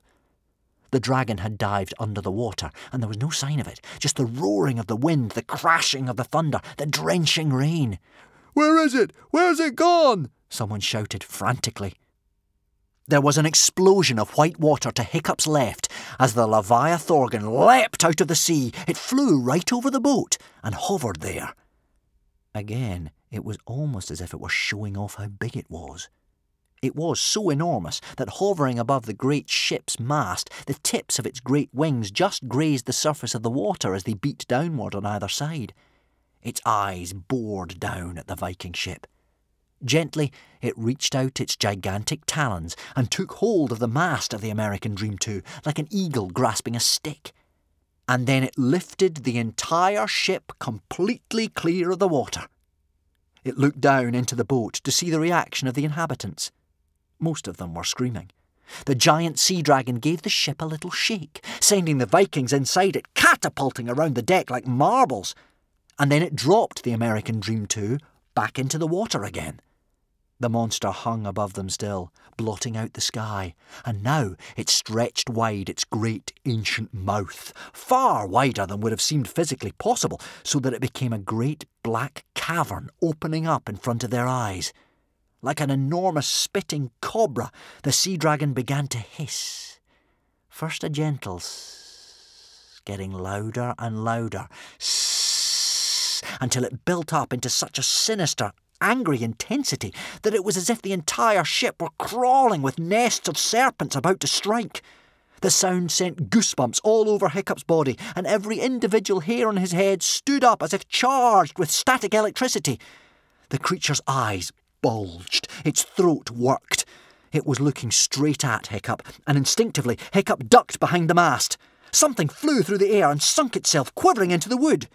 With round, petrified eyes, Hiccup peered round the mast to look at it.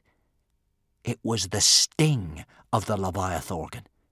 Hiccup had heard of this in legends. Like a gigantic bee, the Leviathorgan carries stings within its body, but in its throat, inside the fire hole rather than its abdomen. It can propel these stings from its mouth at astonishing speed, like a rocket launcher. The sting of a bee is no more than a couple of millimetres long. The sting of a Leviathorgan is roughly the length of a spear. It had sunk quite 8 centimetres into the wood and remained there, shivering and on fire. It seemed to be made out of some kind of bone as hard as metal, but it was difficult to tell because the flames flickered along its length. A great scarlet-black stain was spreading out on the mast as the poison from the tip leaked out, and Hiccup was just taking off his jacket to smother the flames before they set fire to the mast when the Leviathorgan entered the water on the other side of the boat. This time it slapped down its tail with such deliberate force that a wave tipped the boat violently to the left, so much so that the tip of the mast itself nearly reached the water. Barrels, the cooking tent, cauldrons, brooms, Norbert's precious map table, his table and chairs, his rugs and his bird cages, hysterics, forks, pails and vegetables all were washed away in a flood of thigh-deep water as the boat dipped so crazily that it almost seemed in peril of tipping over entirely. Both Fishlegs and Kamikaze had lost their grip on what they were holding on to and were washed off by the force of the wave. But the ticking thing had caught around the mast, and Hiccup remained on the boat. For a second, it seemed as if the boat would upend completely, and then it righted itself again and swung back equally wildly in the other direction, flinging Norbert back over the edge and spinning him to the centre of the deck. Again, it seemed uncertain that the ship would find its centre of balance, but it rocked back eventually and rolled drunkenly forward, directionless now that there was no one at the wheel. Most of the crew was washed off into the stormy seas. The deck was ankle-deep in water, stained a bloody red. I'm sorry for those of you who are squeamish, but it was. Those crew that remained were either concentrating in putting out the fire on one of the sails before it spread. The Leviathorgan had shot out another flaming sting before it dived back into the sea, and it had passed straight through the end sail, setting it alight. Or they were on their knees, praying to the great god Thor. Some, indeed, thought that the Leviathorgan was the incarnation of Thor himself, come down in judgment upon them for their temerity in daring to cross the uncrossable waters, and its stings were Thor's lightning bolts raining down upon them. Many had now abandoned the American dream too as a hopeless cause, a lost ship, and were even now striking out for land as their only hope of survival. Kamikaze and Fishlegs were in the sea. Fishlegs had got hold of one leg of Norbert's map table, which was floating upside down in the water, and he looked down and found himself staring at the great black form of the giant Leviathorgan swimming just 10 metres below him. "It's all right!" screamed Kamikaze. "It's going for the boat!" And then they both turned white. Hiccup was still on the boat. Hiccup had unfortunately tied the ticking thing to his wrist a little too carefully with one of Stoic's foolproof never-go-wrong slip knots, and he was having difficulty untying himself. "Come on, come on, come on," he muttered, desperately trying to untangle himself. "Help me bite it apart, Toothless," he said, and the little dragon worked at the rope with his sharp little gums to no avail. "Hurry up, hurry up," screamed Hiccup. "OK, that's it," said Toothless, folding his wings and stopping biting. "Toothless not help the big mean master if he be cross with poor Toothless." There was a great crash from below of splintering wood, and the boat rocked crazily, and another crash, and the boat listed to the left, and then sank a couple of metres into the water. It's hold the boat! It's hold the boat! Abandon ship! Yelled one of the crew, belly flopping over the side. "Toothless, help me!" shrieked Hiccup, scrabbling frantically at the rope, trying to untie it, and only succeeding in making a complete bird's nest of the thing. "I didn't mean to sound cross. I was just frightened." "He's no reason to be rude," complained Toothless in a huff, "and mean master still sounding cross." "I'm not cross," squealed Hiccup. "Get biting! Get biting!" Toothless wagged a wing at Hiccup. "First, mean master say he very sorry." "I'm very sorry," screamed Hiccup. "Very, very, very sorry. I couldn't be sorrier." "Say I am a big wingless idiot and to Toothless, the handsomest, cleverest, kindest dragon in the whole world," said Toothless, giggling naughtily. "I am a big wingless idiot and Toothless is the handsomest, cleverest, kindest dragon in the whole world," gabbled Hiccup. Norbert was lying in the centre of the deck in a crumpled heap. and for a moment Hiccup hoped, as he frantically worked at the knot, that he was actually, finally, completely dead. But Norbert seemed to be indestructible. He quivered a little and then rose like a nightmare from the deck, as he did in so many of Hiccup's dreams, a limping sack of bones and muscles with murder in his eyes. His clothes were in dripping tatters around him. His face was contorted in fury. Hiccup could tell from the crazy light in Norbert's eye that he had lost the plot. He no longer cared about escaping the frightful peril of the creature determined to destroy the boat, or about reaching the American shore so temptingly close and yet still so far away. All he wanted now was the head of Hiccup. "You!" spat Norbert as he staggered forward, panting hard. "You, Hiccup, horrendous, Haddock the Third, are my nemesis, my curse. If you were not in this world, I would be a rich man, counting my American gold. An emperor, perhaps, of the New World. But you and your wretched little flying lizard have foiled my dreams once more. I mean, can't a man dream, for Thor's sake? All of my dreams you have turned to ashes time and time again." Tears of self-pity rolled down Norbert's furious face as he waded through the knee-deep water. He staggered forward, his sword raised above his head. "And when we get home, I am going to let Toothless have his very own pet, a dear little rat," finished Toothless. "And when we get home, I'm going to let Toothless have his very own pet, a dear little rat. Help me, Toothless, or I am going to die!" screeched Hiccup. At the very last minute, Toothless finally unwound the ticking thing from the mast.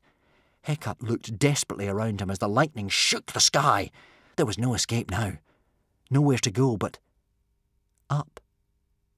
In an instant, a plan popped into Hiccup's mind. The archipelago was a dangerous place to live, and Hiccup had spent many years coming up with one desperate plan after another. But this was a plan too crazy even to be given the name desperate, so let us call it the suicidal plan.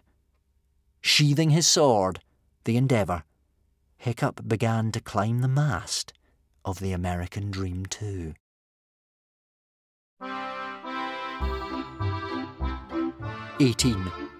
Up the mast of the American Dream 2.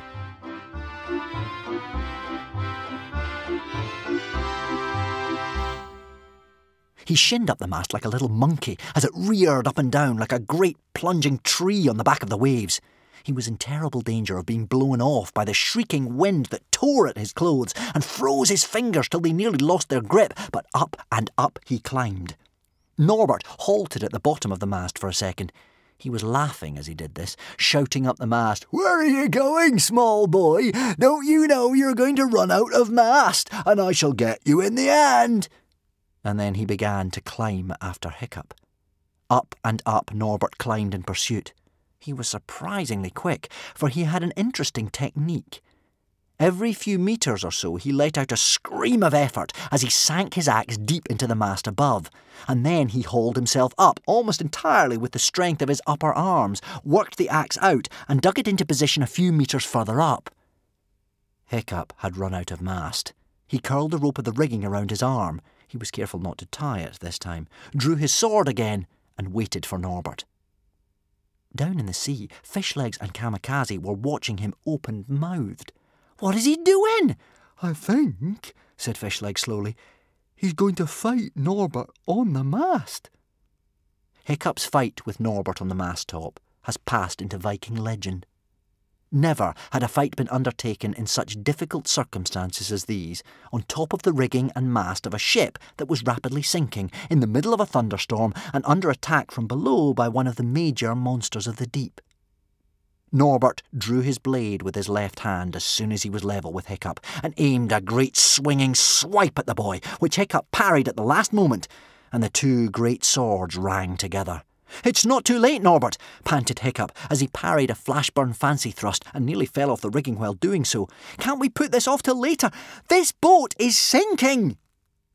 As if in response to this statement, the boat gave another lurch downward, and Hiccup was hanging only by one arm for a second before he got his feet back on the ropes, slippery in the drenching rain. "I've been patient," howled Norbert, slicing through the air with a double-wristed heartbreaker. 15 years stuck on hysteria, and then 2 American dreams built and destroyed by you. Everything was all going to plan if you hadn't come along. "Well, be fair," argued Hiccup, steadying himself on the mast as he performed 2 quick wrist flickers and followed them up with a Grimbeard's grapple. "We had to defend ourselves because you were going to kill us, weren't you?" "Oh, you're always full of excuses," howled Norbert furiously. "Maybe I wouldn't have done. I will now, of course." And as if to emphasise this point, he narrowed his mad eye and followed up a perfect piercer with a wild lash with the axe. Hiccup desperately avoided the axe, helped by a gust of wind that threw him backwards a little. He lost his footing, was hanging on by one hand again, and Norbert bashed away at the fingers with his foot. Kamikaze and Fishleg could hardly bear to watch as they bobbed in the sea below. But Hiccup threw the ticking thing upwards, and it whipped through the air, and the rope wound itself around the horizontal beam of the mast a little further down. Just at the moment that his hand gave way, he swung on the rope, yelling out the hooligan war cry, and landed safely a little distance away. "Oh, bravo, Hiccup!" cheered Kamikaze excitedly. "That was a really cool move." Toothless flapping into Norbert's face gave Hiccup the time to regain his footing on the rigging. Hiccup followed up with some graceful left-hand lunges, one of which was so close to disabling Norbert's sword arm that it ripped off the right sleeve. "I think he's winning, you know, Fishlegs," chirped Kamikaze. It was an extraordinary sight. Great crashes of thunder from Thor at his most furious, the distant grey outline of the American shore, the majestic half-sinking ship still pouring steam from its chimney, and then, high, high on its mast, the 2 tiny figures who had now climbed even higher and were fighting in the crow's nest. "Oh, for Thor's sake," gasped Fishlegs as he clung like a half-drowned little spider to the map table. "What's that?" The Leviathorgan had been repeatedly battering the ship from below, and it must have been very well made, the American Dream too, for it was only now that the hull gave way into splinters, and the head of the great dragon appeared through the deck, screaming in fury and chomping away at the wood with its fangs. It threw back its head and let out a great roar, shooting 3 of its stings upwards simultaneously. One of the flaming spears of bone shot straight through the sword fight. The other narrowly missed Norbert's bottom. That would have been uncomfortable. As if woken from a dream, Norbert looked down to see the deck destroyed, with the head of the monster thrusting right through it and looking up at him and Hiccup. An appalling stench of long-dead seal and rotting porpoise reeked off its fangs. These large sea monsters always smell bad, I'm afraid, owing to their carnivore diet, and the feet of an unfortunate hysteric crew member could clearly be seen disappearing down the black cavernous gullet. Norbert's concentration wavered for a second as he realised he had been carried away by his own anger, and death was now staring him straight in the face. Hiccup had a moment in which to act, and to Kamikaze and Fishleg's astonishment, watching far down below, he did not use it to press home his sword into Norbert's momentarily undefended heart. No. He looked up at the heavens, sheathed his sword, shook off his shoes, and scrambled up to the very pinnacle of the boat. "What is he doing?" asked Kamikaze, scandalised. "He's sheathed his sword. Oh, by Freya's beard, no girl would ever do that. Boys, I don't know." How anybody could have the stupidity to sheathe their sword under these circumstances was completely beyond the understanding of Kamikaze. Hiccup edged out onto the mast like a tightrope walker, the wood cold beneath his bare feet, his arms flapping outwards for balance, the wind tearing at his clothes. He put up his face to the furious, storming black heavens. "OK, Thor," shouted Hiccup, "this is your chance to show me. Are you on my side, or are you not?" The small boy wobbled, teetered on the mast of the sinking ship with his arms stretched up and out. It wasn't quite clear whether for balance or in prayer to the storming skies above. For 1 second, the boat seemed to stop sinking. The Leviathorgan, with its paw hauling its great body up the mast, greedy jaws agape, froze like a statue. Even the storm seemed to ease for a second. "Norbert," shouted Hiccup above the howling of the wind, "if it is as you say, all my fault, then strike me down now, for then at least one of us shall die happy." Another pause. And then everything happened very quickly. Norbert hauled himself up high on the pinnacle. Hiccup was right. At least he would go to Valhalla in a moment of triumph.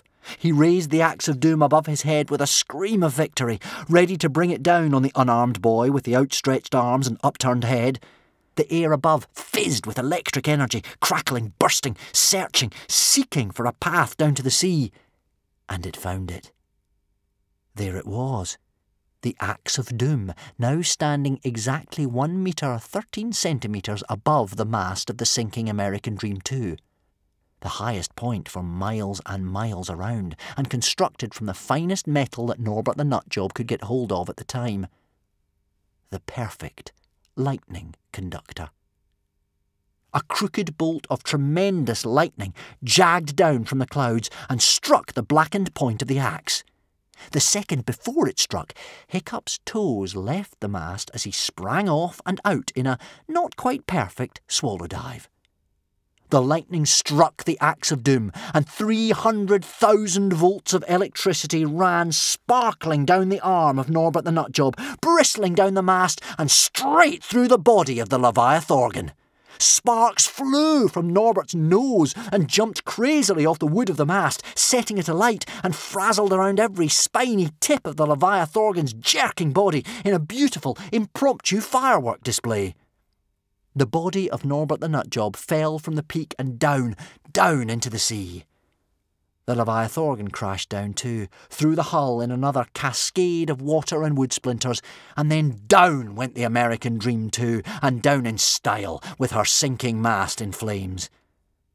Down went the largest, most technically sophisticated boat that a Viking has ever built, already turning into a wooden skeleton, a ghost, as she sank slowly through the cold, grave fathoms to the seabed below. And nestled with her in the darkness, as if she were his coffin, was the dead body of the Leviathorgan.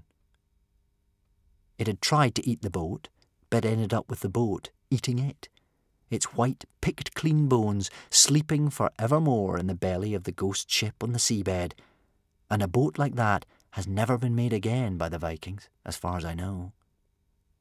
Norbert the Nutjob may have been a maniac, but lunacy and genius are very close together, and it had to be admitted, he was a great dreamer. Perhaps the inventor-madman of the future will dream its like again, but for now it was no more, and down it went. The death of Norbert's dream, the sinking of all his hopes, and, incidentally, the only way they had of getting back to the archipelago.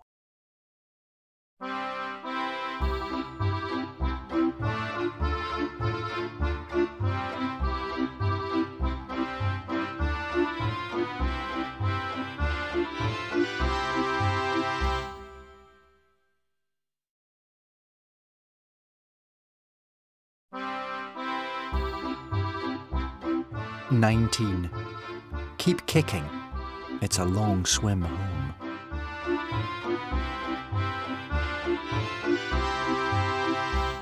What happened to Hiccup? As I said, he jumped off the mast in a not very perfect swallow dive. Toothless dived after him, folding back his wings. It was a long way down, and by the time Hiccup reached the breath-stoppingly cold sea, he was moving at quite a speed. Momentum took Hiccup quite a way downward, and as he resurfaced, he hit his head on a cauldron which was slowly sinking down to the bottom. Hiccup spat out water, gasping and confused, not sure where he was, or who he was, or what was going on. Blood was pouring into his eyes, and he fainted.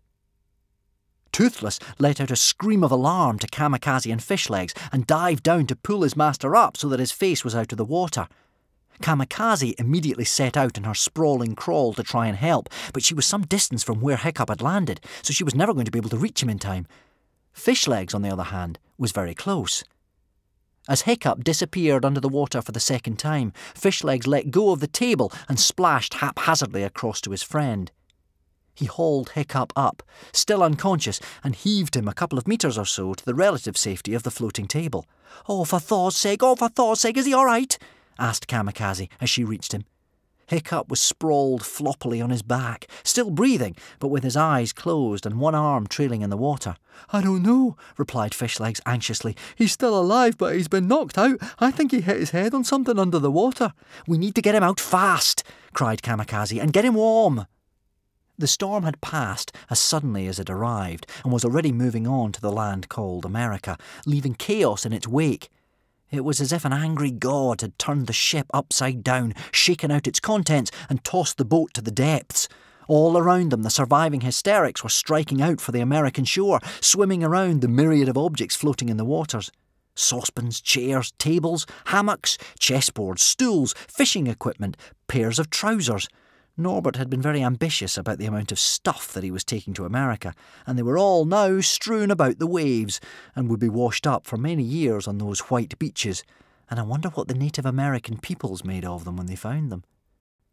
Kamikaze tried to pull the table towards the land, but Fishlegs was wondering what the little figures walking about on the beaches would make of them when they swam up the shore.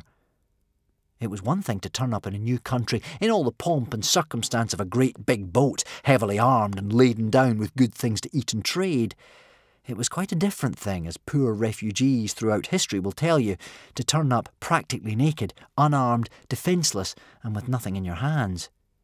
As strangers from an alien nation, would they be greeted with interest and mercy, or would they be greeted with fear and a hail of arrows? "No," cried Fishlegs, pulling in the other direction. "No, I think we should swim over there." And he pointed out to sea. "Are you out of your tiny little mind?" asked Kamikaze. "The archipelago is thousands and thousands of miles away across the great West Ocean. You think we're going to swim to it?" "No, of course not," gasped Fishlegs, accidentally swallowing a big gulp of seawater. "But I think I can see the outline of a boat on the horizon. I just have this really strong feeling it wouldn't be a good idea for us to land on that beach."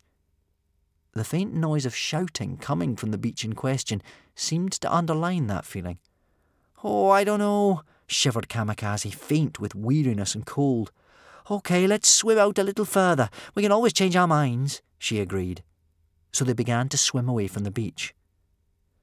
"But you can't live in the ocean. Humans haven't got gills," Stormfly pointed out. Toothless fanned Hiccup's face with his wings to try and get him to wake up. "We need you, master. These humans don't know what they're doing." The thing is, after a while, as they swam out further and further, it became clear that they couldn't necessarily change their minds. They were so weak with cold and exhaustion that they weren't swimming fast at all, particularly because between the two of them they had to push the table through the water and over the waves. And there must have been a strong unseen current beneath them, for they were moving out to sea at a very rapid rate, and the sails that Fishlegs thought he had seen seemed to vanish in the sea mist as they swam towards them, until Fishlegs began to doubt he had ever really seen them at all. They didn't speak of it, though they both knew what was happening. They were too frozen and too tired to speak, and they needed all their energy to keep kicking. "Keep kicking, keep kicking, keep kicking," Fishlegs muttered. Strange how a story sometimes seems to end just how it started, in a circle. They had set out, swimming away from the beach at the bottom of the murderous mountains many weeks ago. And now, here they were, swimming out into the very same ocean from the opposite direction and from a very different shore. After a while, the land behind them had been covered by mist, and they had become just another strange floating object in an alien environment. Two Viking children pushing a table with another child's body on it across a vast and lonely ocean. Above them hovered two dragons, wings spread wide and tossed up by the wind. There was still quite a swell, so they were riding up the waves and then having to hold their heads up high as the waves washed over them until they dropped down and were picked up by another one. Their feet were so cold they could barely kick now, and they had lost all feeling in their arms. Toothless tried to help by catching fish and offering it to them, but poor humans, they're so helpless, they didn't even seem to want to eat it. After about half an hour, Kamikaze said through numb and frozen lips, "You did learn to swim there, though, didn't you? You pulled Hiccup out without holding on to anything. I told you you could do it." "I did, didn't I?" gasped Fishlegs. I didn't even think about it." He gave a shaky laugh. "Well, this has all been worth it then, hasn't it? What a way to learn to swim." Kamikaze started laughing, hysterically and faintly, and then she said, "Maybe we should go back now." "In a little while, perhaps," said Fishlegs. "Keep kicking, keep kicking." After another 20 minutes, Kamikaze said, "I think I might have a little nap. I'm feeling very tired." "All right then," said Fishlegs. "We'll just sleep a little while and then we'll carry on."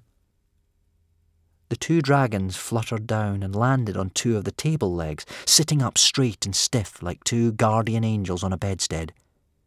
The two Vikings laid their tired, frozen heads on the table, and Fishlegs was just dropping off when he saw through half-closed eyes a ship, surprisingly close, looming out of the mist. "Over here," he whispered, his voice box so cold that noise could barely come out of it, and then a bit louder and dragging himself up onto his elbows. "Over here." He shrugged off his waistcoat and half stood up on the table, waving the waistcoat over his head. "Over here, over here, over here. Kamikaze, wake up! There's a ship, there's a ship!" "Oh, go away and leave me to sleep," muttered Kamikaze, not opening her eyes. "It isn't morning time yet." The people on the ship seemed to hear the shouting, for there were cries in a strange language from aboard, and it moved towards them, nearer and nearer. "Wake up! Kamikaze, wake up! There really is a ship!" cried Fishlegs. "In fact, more than one ship." And when Kamikaze opened her eyes, there they were, 7 ships, and standing on the front of the deck of the first one, straight and tall as a figurehead, and holding aloft a flare in her right hand so they could see through the mist, was Bear Cub's grandmother. "I hope we're not too late," she said, and then she saw Hiccup's prone body on the table. "But I see we may be," she said, with sorrow, but also perhaps a certain amount of gloomy satisfaction. There were 7 Wanderer ships that had followed the American Dream 2 across the Great West Ocean. Wanderers are the best trackers in the world, so they are good people to have following you. They had known they were getting close to the American Dream 2 for the past hour because they'd begun to pick up a trail of the wreckage strewn in the sea. Candlesticks, barrels of vegetables and jars of beer, chairs, oars, maps, cups, swords and saucepans, all the mad remains of a doomed voyage. They picked up all that they could find, in case it would be useful or valuable, because wanderers are not a wealthy people, and this was riches to them. One of the ships had even retrieved Norbert's defective flying machine and balanced it on the back of its deck so that it looked as if it were about to take off into the sky. Bear Cub's grandmother had begun to think that Hiccup had drowned or landed on the shores of America when they spotted the floating table in the distance. It turned out that Bear Cub's grandmother was a surprisingly good nurse for one so good at cursing. She was much better at it than old Wrinkly, the doctor of the hooligan tribe, whose cures and potions of seagulls' droppings mixed with spiders' webs often made you feel somewhat worse than you did before you went to see him. A couple of hours, and some of Bear Cub's grandmother's medicine later, and Hiccup's eyes opened to see the faces of Fishlegs, Kamikaze, the Stormfly, Toothless, Bear Cub, and Bear Cub's grandmother looking down at him. "I thought you had left us," said Hiccup to Bear Cub's grandmother in surprise. "Why did you think that?" snapped Bear Cub's grandmother. "We could not follow you in those titchy little landing boats. We had to fetch some proper ships. We wanderers are a people of our word, unlike some other people I can mention."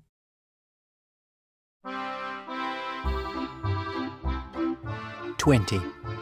The ticking thing starts to tick louder."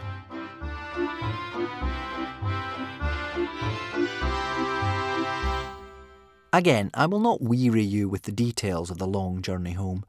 The dragons they saw, the storms they survived, the perils of the crossing, or we would be here forever. Every day, Hiccup checked the ticking thing. As they grew closer and closer and closer to home, their hearts were lifting with excitement. But something had begun to worry Hiccup. It was something that old Wrinkly had said on the beach on the day of the intertribal friendly swimming race. He had told Hiccup that he had to be back within 3 months, 5 days, and 6 hours. Now, why would old Wrinkly say that?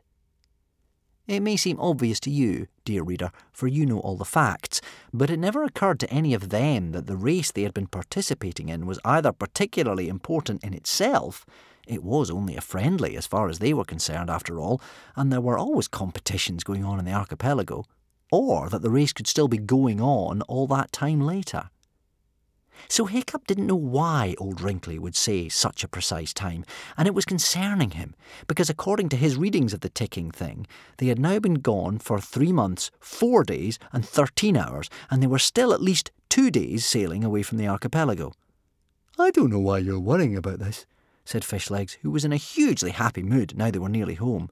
It probably didn't mean anything at all. You know, old Wrinkly, he's not that great a soothsayer, and he's sometimes a bit batty. But what if it did mean something? Insisted Hiccup. What if old Wrinkly had seen what was going to happen to us? He knew we weren't going to come back that day, didn't he? And look, we're nearly coming in at exactly the time he said. It's just that we're going to be a bit late, and he particularly told me not to be late. The next day, Hiccup was even more worried, and the ticking thing began to tick louder, as old Wrinkly had said it would. Tick, tock, tick, tock, tick, tock. Look, said Hiccup anxiously, that means there's only 6 hours left, and even though it's a very windy day, we're at least, he checked the ticking thing, 24 hours sailing distance away. We're going to be late. Late for what? Asked Fishlegs in exasperation. There's nothing we can do about it anyway, and old Wrinkly probably didn't mean anything when he said it. Hiccup fiddled and fiddled with the ticking thing as he worried, and the back of it fell open, and for the first time he noticed, along with the little delicate moving wheels on the inside, there was a tiny little inscription. 2 letters. G. G. Hiccup's heart beat a little quicker, for he had seen those letters before, and he knew what they stood for. Grimbeard the Ghastly. Hiccup had assumed that this ticking thing had been made by Norbert's father, Big Job, and he had always felt a little guilty about stealing it from Norbert. But it seemed that Big Job had perhaps stolen it himself. For this ticking thing surely belonged to the heir of Grimbeard the Ghastly, and the heir to Grimbeard the Ghastly was Hiccup. And now he was absolutely sure there was a precise reason for the time that old Wrinkly had given him. He did not yet know what the reason was, but he was certain that somehow there was some kind of pattern to it that he did not yet understand. Some way in which everything interconnected, like the little tiny wheels revolving in the instrument in front of him. 6 hours. Tick, tock, tick, tock, tick, tock, went the ticking thing, a little louder still. They were never going to get there in 6 hours. By boat. Hiccup looked up, and his eye caught Norbert's defective flying machine, salvaged from the sea by the prudent wanderers, and now lashed to the figurehead of one of the other wanderer boats. There was a very strong wind today. Hiccup knew from the time he had spent in a Roman observation balloon — it's a long story, see How to Speak Dragonese — that flying was much quicker than sailing. If only that flying machine actually worked.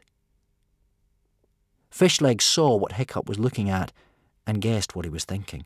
Oh no, Hiccup, oh, seriously, you've got to be joking. Remember how many times they tried that thing out on the journey, and how many times it fell out of the sky like a stone? That flying machine doesn't work. We thought to stop the boat from sinking and scare away the big sea creature's machine didn't work, didn't we? Hiccup pointed out, and we were wrong. But we're so close now, so close, and so alive, which is the important thing, gasped Fishlegs. What is the point of risking it all right now, after all that we've been through, when we're so very nearly there? No, I'm putting my foot down this time, Hiccup. I can't let you do it. Tick, tock, tick, tock, tick, tock, tick, tock, went the ticking thing.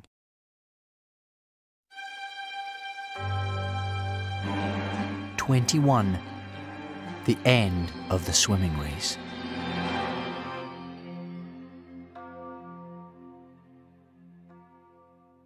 On the windy cliff tops of the murderous mountains stood the proud figures of Stoic the Vast and big-boobied Bertha, their arms in chains surrounded by murderous warriors.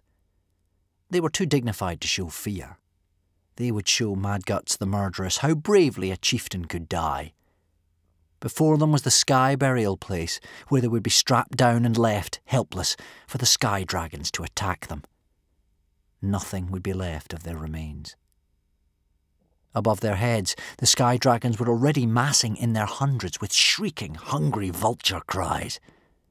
Down on the beach, the tribes of hooligan and bog burglar stood, depressed and silent, holding burning flares in their hands, looking up at the silhouettes of their chiefs on the cliff tops. The deaths of their chieftains were not the only things at stake here for the two tribes. Mad Guts was about to take over their lands. The hooligans and bog burglars had packed up all their belongings and loaded them into their ships standing in the harbour.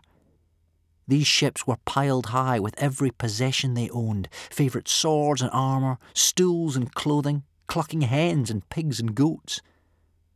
The hooligans had never intended to settle on Berk in the first place. Berk was not the most comfortable, the most luxurious, the most civilised place to live in the world. It was a funny, boggy, shaggy little heap of heather and rock, where the wind buffeted so strongly that you might as well be on the sea in a ship, and when it wasn't raining, it was often snowing. But Berk was where they had grown up, where they met their sweethearts and brought up their children, and when it came down to it, they found that they didn't want to leave. So they stood there, sunk in the profoundest melancholy. The sun was going down on this day, and old Wrinkly's big sand timer was running out of sand, and his complicated candlesticks were running down to little stubs, marking the final end to the competition. The three judges sat solemnly at the table. 3 months, 5 days, 3 hours and 24 minutes. 3 months, 5 days, 3 hours and 25 minutes. Norbert's defective flying machine worked rather better than Fishlegs had expected. But he hadn't expected much, it had to be said. Fishlegs and Kamikaze insisted on going in the machine with Hiccup. Kamikaze because it was the kind of crazy thing she particularly enjoyed.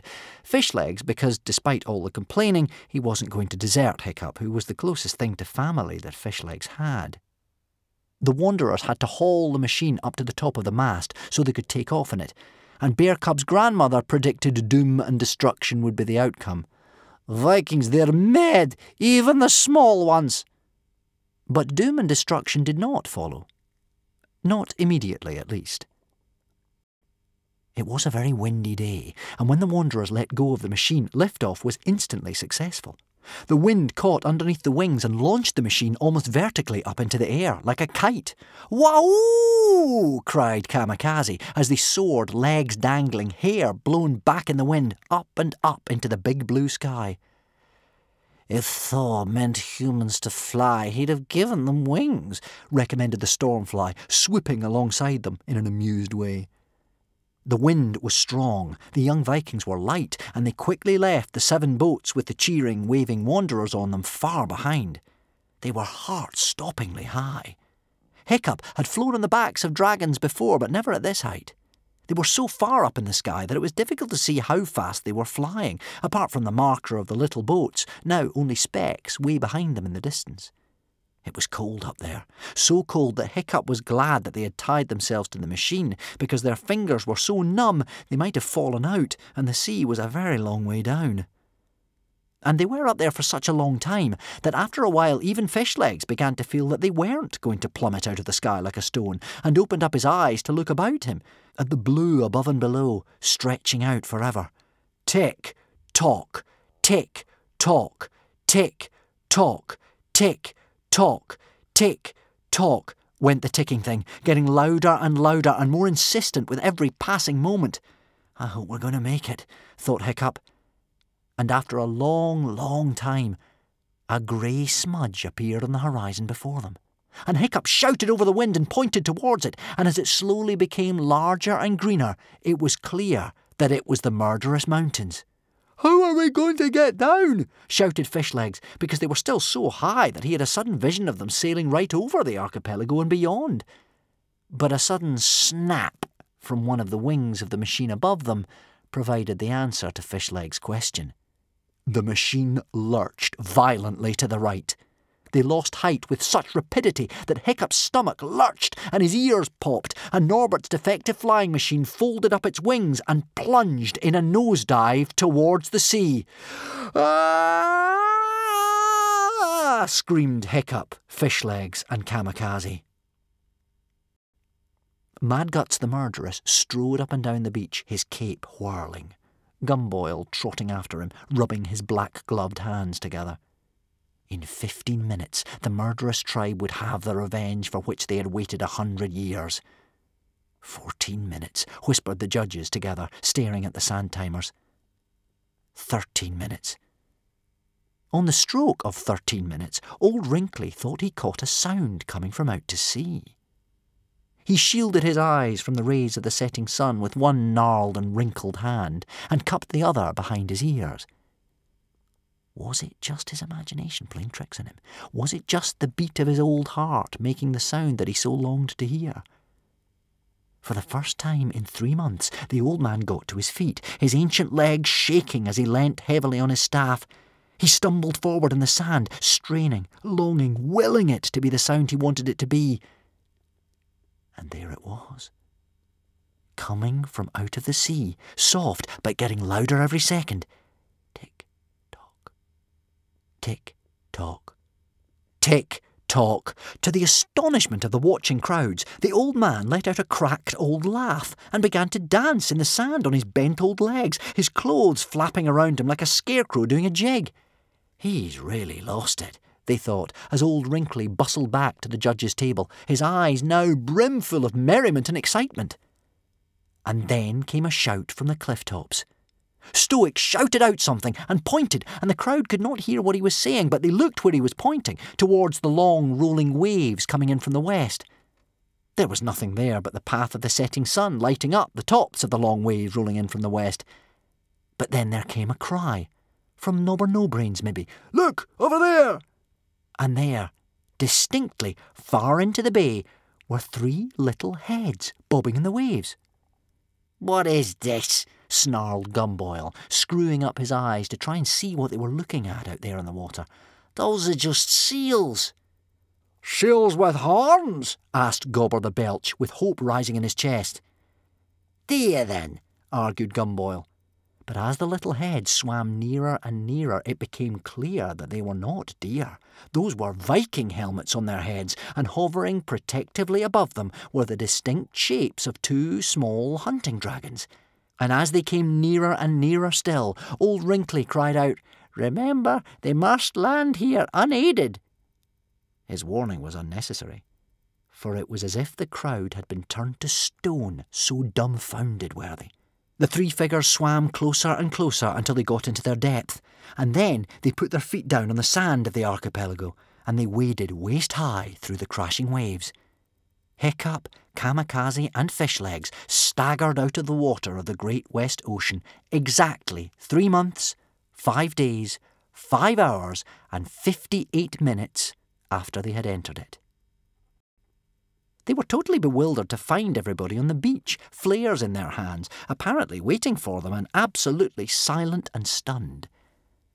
They had entered the ocean all that long, long time ago a laughingstock, the smallest contestants in the race, jeered at, pointed at, humiliated and embarrassed. Now, the same crowd that had laughed them so uproariously into the water greeted them with awed, wide-eyed wonder and amazement. Slowly, the huge adults on the beach removed their helmets as they passed, the ultimate sign of respect. They fell back in wonder at the soft footprints in the sand. They murmured their astonishment as great hairy forearms were raised in admiring salute. It was the proudest moment in Fishleg's life. He had left this beach an object of ridicule, unable to swim and wearing those ridiculous armbands. Now, all those who had laughed had watched him as he swam entirely unaided up the whole depth of the bay. Even though he was so tired he could barely put one foot in front of another, his back was straight, his head held high. As he passed, he heard one hooligan whisper to a bog burglar, "That's Fishlegs, there, the one on the right," in a tone of recognition and admiration. Imagine that. for a boy used only to being ignored or laughed at. Fishlegs, Hiccup and Kamikaze had equalled Grimbeard the Ghastly's record, but they did not look like they had spent the time pickled in the sea. Their hair was so stiff with salt water it stuck out like broom brushes, their faces tanned dark brown. They were a little taller, maybe. Well, it had been 3 months, and pre-teens can grow a great deal in 3 months. They were, without question, this skinny, unlikely threesome, the last 3 competitors to return alive to the archipelago.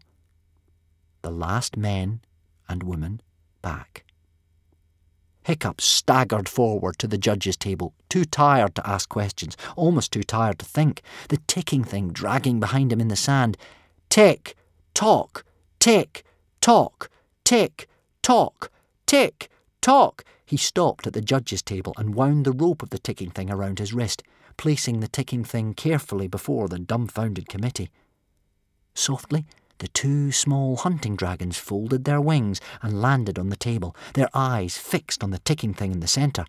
Tick, tock, tick, tock.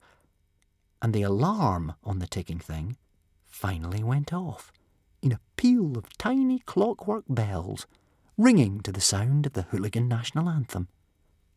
A typical Grimbeard the Ghastly touch. You had to admit it. The guy did have style. Old Wrinkly reached out and turned it off. "I wasn't late," said Hiccup. "No," said Old Wrinkly. "You were just in time." The bog burglars and hooligans were so amazed they just stood there, eyes open wide as saucers, staring at them. Madguts was looking like a thundercloud. "I do not believe this," spluttered Gumboil. "Madguts does not believe it. These are just children, and quite odd-looking children at that. They can't possibly be the last men back." Nobody could believe it. Snotlout was lost for words. How did Hiccup do it? Yet again, it had seemed certain that he had kicked the bucket, and yet here he was, turning up very much alive and in a horribly glorious manner. Even that weed Fishleg seemed to have somehow taught himself to swim. Yes, well, they're not the last men back, are they, unless they're able to take the oath that they did not seek aid by float or boat? Snotlout pointed out meanly, so eaten up with jealousy that he spoke without thinking. Snotlout's own father, Baggybum the Beerbelly, shouted, "Shut up, Snotlout!" And there were cries of shame and "Whose side are you on, Big Nose?" And even the murderous tribe booed and hissed him, for nobody likes a traitor to their tribe. Snotlout turned a bright and unattractive red and muttered sullenly, "I was only saying." "Yes, as Snotlout so kindly reminds us," said Old Wrinkly, shooting Snotlout a venomous look, "for any of you to be declared last man back, you have to take the oath. Can you take the oath?" Hiccup, Fishlegs and Kamikaze at last realised the significance of what was happening. They looked up at the cliff tops, at the long line of little figures standing silent below the wheeling, shrieking sky dragons. They looked around at the serious, intent faces of the tribesmen. They looked at each other. Well, the oath said that you were not allowed to seek aid from float or boat. None of them had asked to be kidnapped by Norbert the Nutjob, and only Fishlegs and Kamikaze had sought aid from the Wanderers to take them back to the archipelago. Hiccup had been knocked out unconscious at the time, not in a condition to seek aid from anyone, and a flying machine was neither a float nor a boat. So technically speaking, Hiccup could take the oath. Fishlegs and Kamikaze pushed Hiccup forward. Hiccup put up his left hand. Total silence from the crowd. "I solemnly swear by this my sword arm," said Hiccup, "that I did not seek aid by float or boat. I did not plan to win this race by trickery or deception, and that any assistance I received was by the favour of fortune and the gracious will of the great god Thor." The crowd erupted with joy. The chief judge signalled to the murderous warriors on the cliff tops, and reluctantly they let Bertha and Stoic the Vast free of their chains, and the two chieftains walked proudly down the cliff paths to the beach, heads held high. Cheers rang out along the beach, and "Silence!" yelled Old Wrinkly, bursting with pride, for it is not every day that a grandson returns to you from out of the water, a competition is won, and a prophecy is fulfilled. And he was rather proud of his soothsaying skills on this occasion. Old Wrinkly's soothsaying did not always turn out this well. He turned his grandson around to face the crowd. "He did not seek aid by float or boat," cried Old Wrinkly solemnly in his ancient old quavering voice, "and therefore I declare that the winner of this competition and the last man back to be Hiccup Horrendous Haddock the Third." Old Wrinkly held Hiccup's arm up in the air victoriously. "This is preposterous," spluttered Gumboil. "This is impossible. He can't have done it. He must have cheated." Gumboil found himself grabbed around the throat and lifted up in the air, his little legs dangling like a frantic beetle. Are you suggesting that my ancestor, Grimbeard the Ghastly, and more importantly, my son and heir, Hiccup Horrendous Haddock the Third, are liars?" Spat Stoic the Vast, pressing his face menacingly into Gumboil's. No, not exactly," gargled the strangled Gumboil, his voice squeaking like a 5-year-old. Oh, how the hooligans and bog burglars cheered then, throwing their helmets up into the air and clapping Hiccup and Kamikaze and Fishlegs on the back, and Bertha and Stoic hugged them hard, and they all made ready to leave for their boats moored in Wrecker's Bay, because, frankly, they had had enough of the murderous mountains to last them a very long time indeed. "Wait!" cried the chief judge, the sad little Bashamoig. "Before you go, there is just one more thing," he said.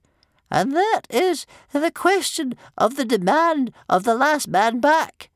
According to the oath declared by all, the last man back may demand a request that cannot be denied from the chieftain of the opposite tribe." The cheers died down and the mood darkened.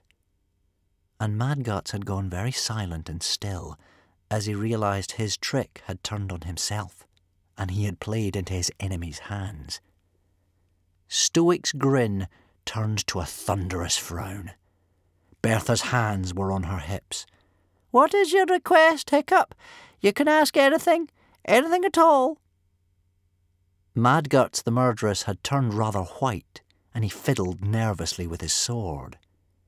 He did not have a leg to stand on, and he knew it. He only had himself to blame for the situation in which he now found himself. The faces of the bog burglars and the hooligans were hard and set and seeking revenge. They drew their weapons and tapped them on their thighs, and the air was filled with menace. Up on the cliff tops, the sky dragons circled. They didn't care who they ate. "What will it be, Hiccup? What is your demand?" asked Old Wrinkly. Hiccup thought for a long, long time, looking out over the waters. The thing about history is that it has this nasty habit of repeating itself. If he did to Mad Guts what Mad Guts was intending to do to them, well, Mad Guts would only be getting his just deserts. But then the cycle of revenge would just start anew. In 100 years' time, did he want Mad Guts' heir and his own heir to be playing out the same tragedy all over again? At some point, it might be a good idea to say goodbye to the bad old days. "I demand," said Hiccup slowly, "that Chief Mad Guts the murderess should sing a love song at the next thing," a meeting of all the local Viking tribes, "while dressed as an ickle pretty shepherdess." A pause. Everybody looked at Stoic to see what his reaction would be. For a moment, Stoic remained purple with fury, the angry flush of the blood rage still engorging his face, his hand shaking with righteous wrath. And then Stoic's thunderous brow lightened. He sheathed his sword and threw back his head in a tremendous guffaw. He patted his son on the back affectionately. "That would be funny," he admitted. "Very funny," grinned big-boobied Bertha, her great biceps rippling in her amusement. Even better than the bathtub and underpants idea. And the tribes of hooligan and bog burglar put away their weapons, their love of a good joke turning away their anger. Tragedy turned to comedy in an instant. History, you see, is like the interlocking wheels turning in a ticking thing. Something unexpected happens, some sort of hiccup. The wheels are jogged, and then they set off again, beating out the time in a new pattern. "So, there you are then, Mad Guts," yelled Stoic the Vast. "My son has made his demand, and you'll just have to carry it out. No hard feelings, eh?" Mad Guts the murderess shook Stoic's hand, unable to believe his good fortune. He'd thought that he was a dead man for certain. You couldn't say that he was happy at the prospect of standing up in front of the thing dressed as an ickle pretty shepherdess. The pride of the murderous tribe winced at the thought of it. But on the whole, it was better than being picked to death by sky dragons. And the hooligan tribe made their way down to their ships and returned to Berk. Going back to Berk now, when they thought they had lost it forever, in their boats laden with all their belongings, it was as if they were discovering it for the very first time. A beautiful little island, all lit up under a canopy of stars. Maybe it was a little rainier on Berk than you might wish for. Perhaps it was a trifle on the windy, boggy, rocky and heathery side. No doubt there were lands with bluer skies and richer soils somewhere over the horizon. But Berk was the hooligan's home. And perhaps that is what really matters, after all.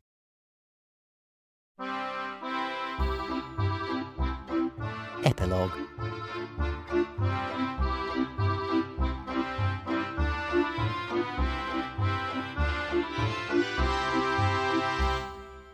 So, that is the story of how I went to the New World.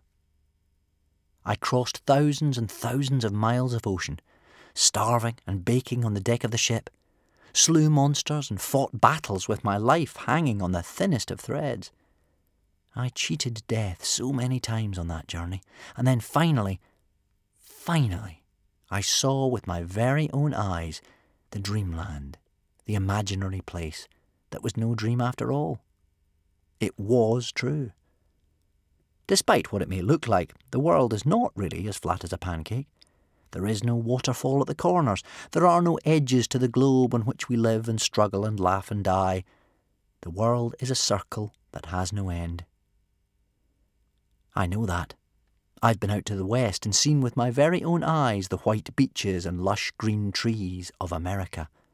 And yet I never quite landed. I was so close to landing that if I swam just a few 100 meters more, I could have put my foot on American sand.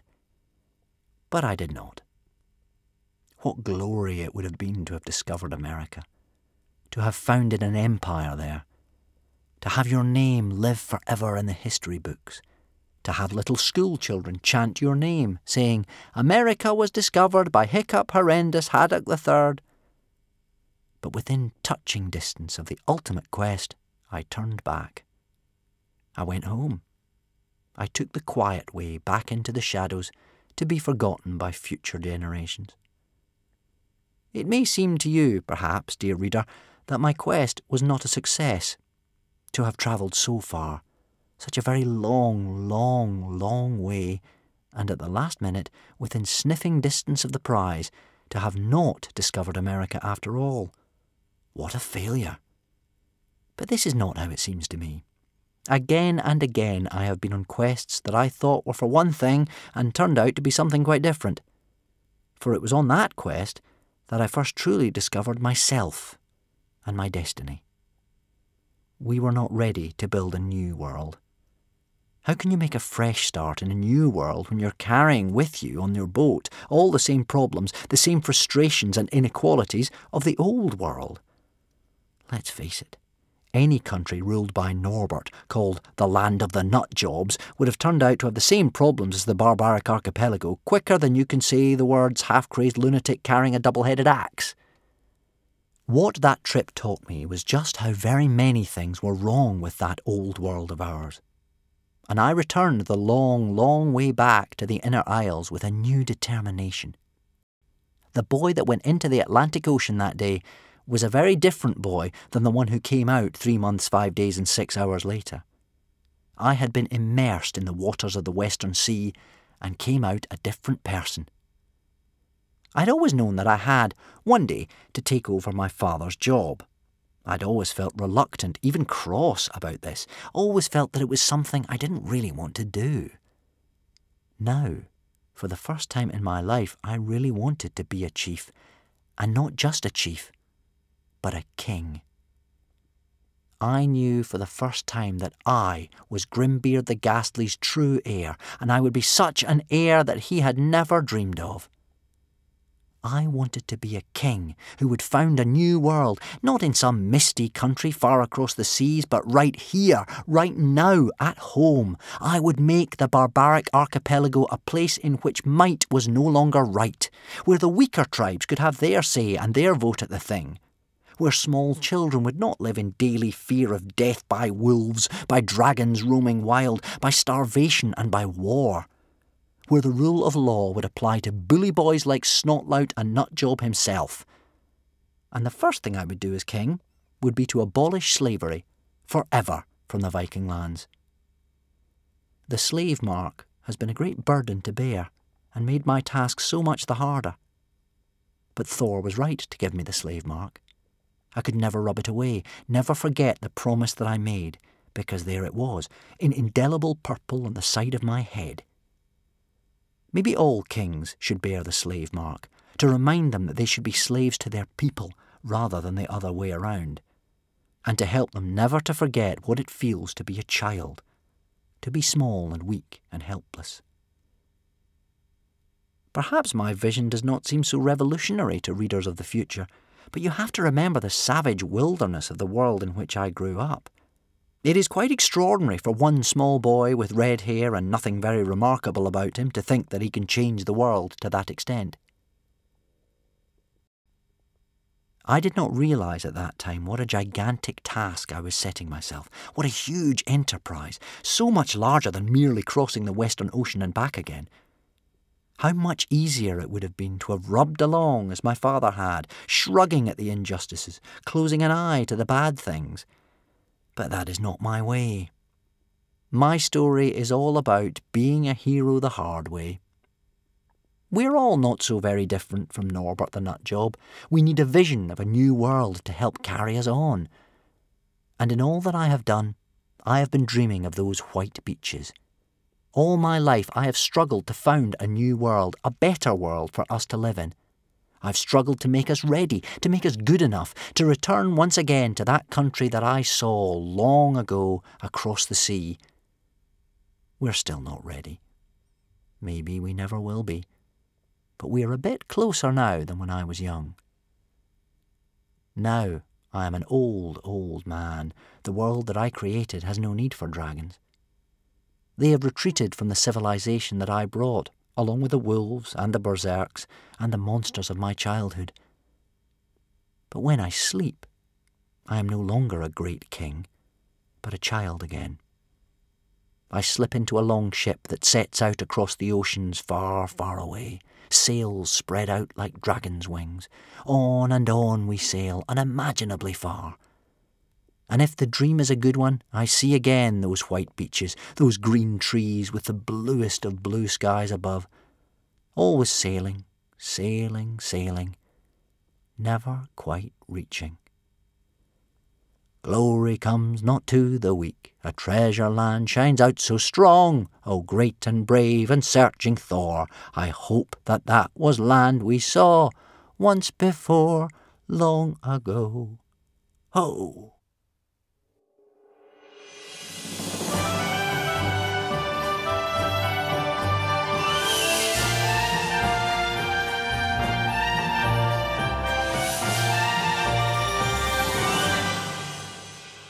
This is all stirring stuff, but how is Hiccup going to keep the slave mark a secret for ever and ever?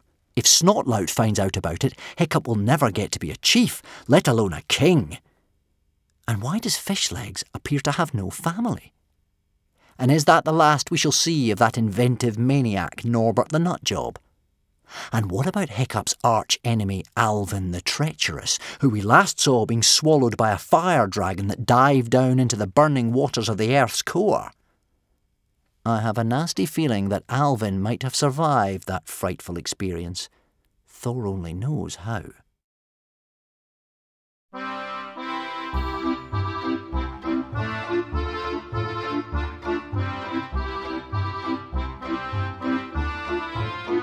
Watch out for the next volume of Hiccup's memoirs, How to Break a Dragon's Heart.